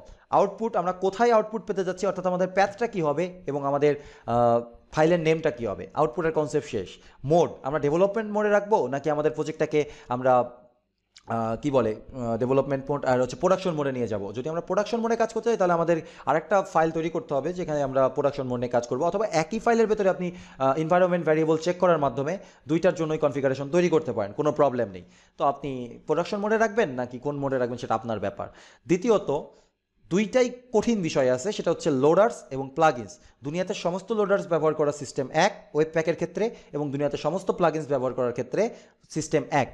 তফাৎটা হচ্ছে ওয়েবপ্যাকের যে অপশনসটা আছে সেই অপশনসগুলো একটু ডিফারেন্ট হতে পারে, এবং প্লাগইনসে যখন আমরা ইনস্ট্যান্স ক্রিয়েট করি বা নিউ প্লাগইনস কল করি তখন সেখানে আমাদেরকে একটা অবজেক্ট পাস করতে হয়, সেই অবজেক্টের প্রপার্টিসগুলো ডিফারেন্ট হতে পারে। সেগুলো ডকুমেন্টেশনে ক্লিয়ার কাট দেওয়া আছে। কখন আমাদের লোডার দরকার পড়বে, যখন আমরা একটা ফাইল নিয়ে কাজ করব, নতুন জাভাস্ক্রিপ্ট ব্যতীত যে কোনো ফাইল নিয়ে কাজ করব, তখন আমাদের একটা লোডার্স প্রয়োজন পড়বে। এবং প্লাগইনস এছাড়া অসংখ্য পরিমাণ কাজে লাগবে। প্লাগইনস আমরা শুধুমাত্র একটা কাজ দেখেছি, সেটা হচ্ছে যে যখন আমাদের একটা ফাইলস থাকে, মানে আমরা অন্য কোনো ফাইলস নিয়ে লোডার নিয়ে কাজ করি, সেই ফাইলের একটা নতুন ফাইল ক্রিয়েট করতে চাই, তখন আমরা প্লাগইনস ব্যবহার করি। এছাড়াও অসংখ্য পরিমাণ প্লাগইনস আছে, যে প্লাগইনসগুলো আপনাদের কাছে রিকোয়েস্ট, সেই প্লাগইনসগুলো প্লাগইনসের ফোল্ডার থেকে আপনারা দেখে নেবেন, ডকুমেন্টেশন থেকে আপনারা দেখে নেবেন, তাহলে আপনারা বুঝে যাবেন যে প্লাগইনস দিয়ে আর কী কী করা যাইতে পারে। তো ফার্স্টে আপনাকে সেগুলো বুঝতে হবে, জানতে হবে যে কী কী কাজ আপনি করতে পারবেন এগুলো ব্যবহার করে। তাছাড়া আর কিন্তু বেশি কোনো কাজ নেই, ওকে। লোডার্স ব্যবহার করতে পারলে আর প্লাগইনস ব্যবহার করতে পারলে আপনি দুনিয়ার যে কোনো কনফিগারেশন করতে পারবেন। এছাড়া আপনার আর কোনো কাজ নেই ওয়েবপ্যাকের ভেতরে। এবং ফাইনালি আমরা যেটা শিখলাম সেটা হচ্ছে ওয়েবপ্যাক ডেভ সার্ভার, যেটা খুবই ইজি একটা কনসেপ্ট। দেখেন তো কি সুন্দরভাবে ওয়েবপ্যাক ক্র্যাশ কোর্স রান করছে আমাদের জন্য, খুব সুন্দরভাবে রান করছে, তাই না? মজার ব্যাপারটা হচ্ছে দেখেন, আমি যখনই আমাদের কোনো একটা স্টাইল চেঞ্জ করব, লাইক index.css এর ভেতরে গিয়ে আমি বললাম 48 পিক্সেলের বদলে এটা 30 পিক্সেল এবং সেভ করে দিলাম, এটা সাথে সাথে রিলোড নিল এবং 30 পিক্সেলে চলে আসলো, ওকে, 30 পিক্সেল চলে আসলো, nice. So that is the power of ওয়েবপ্যাক Dave server with hot module replacement.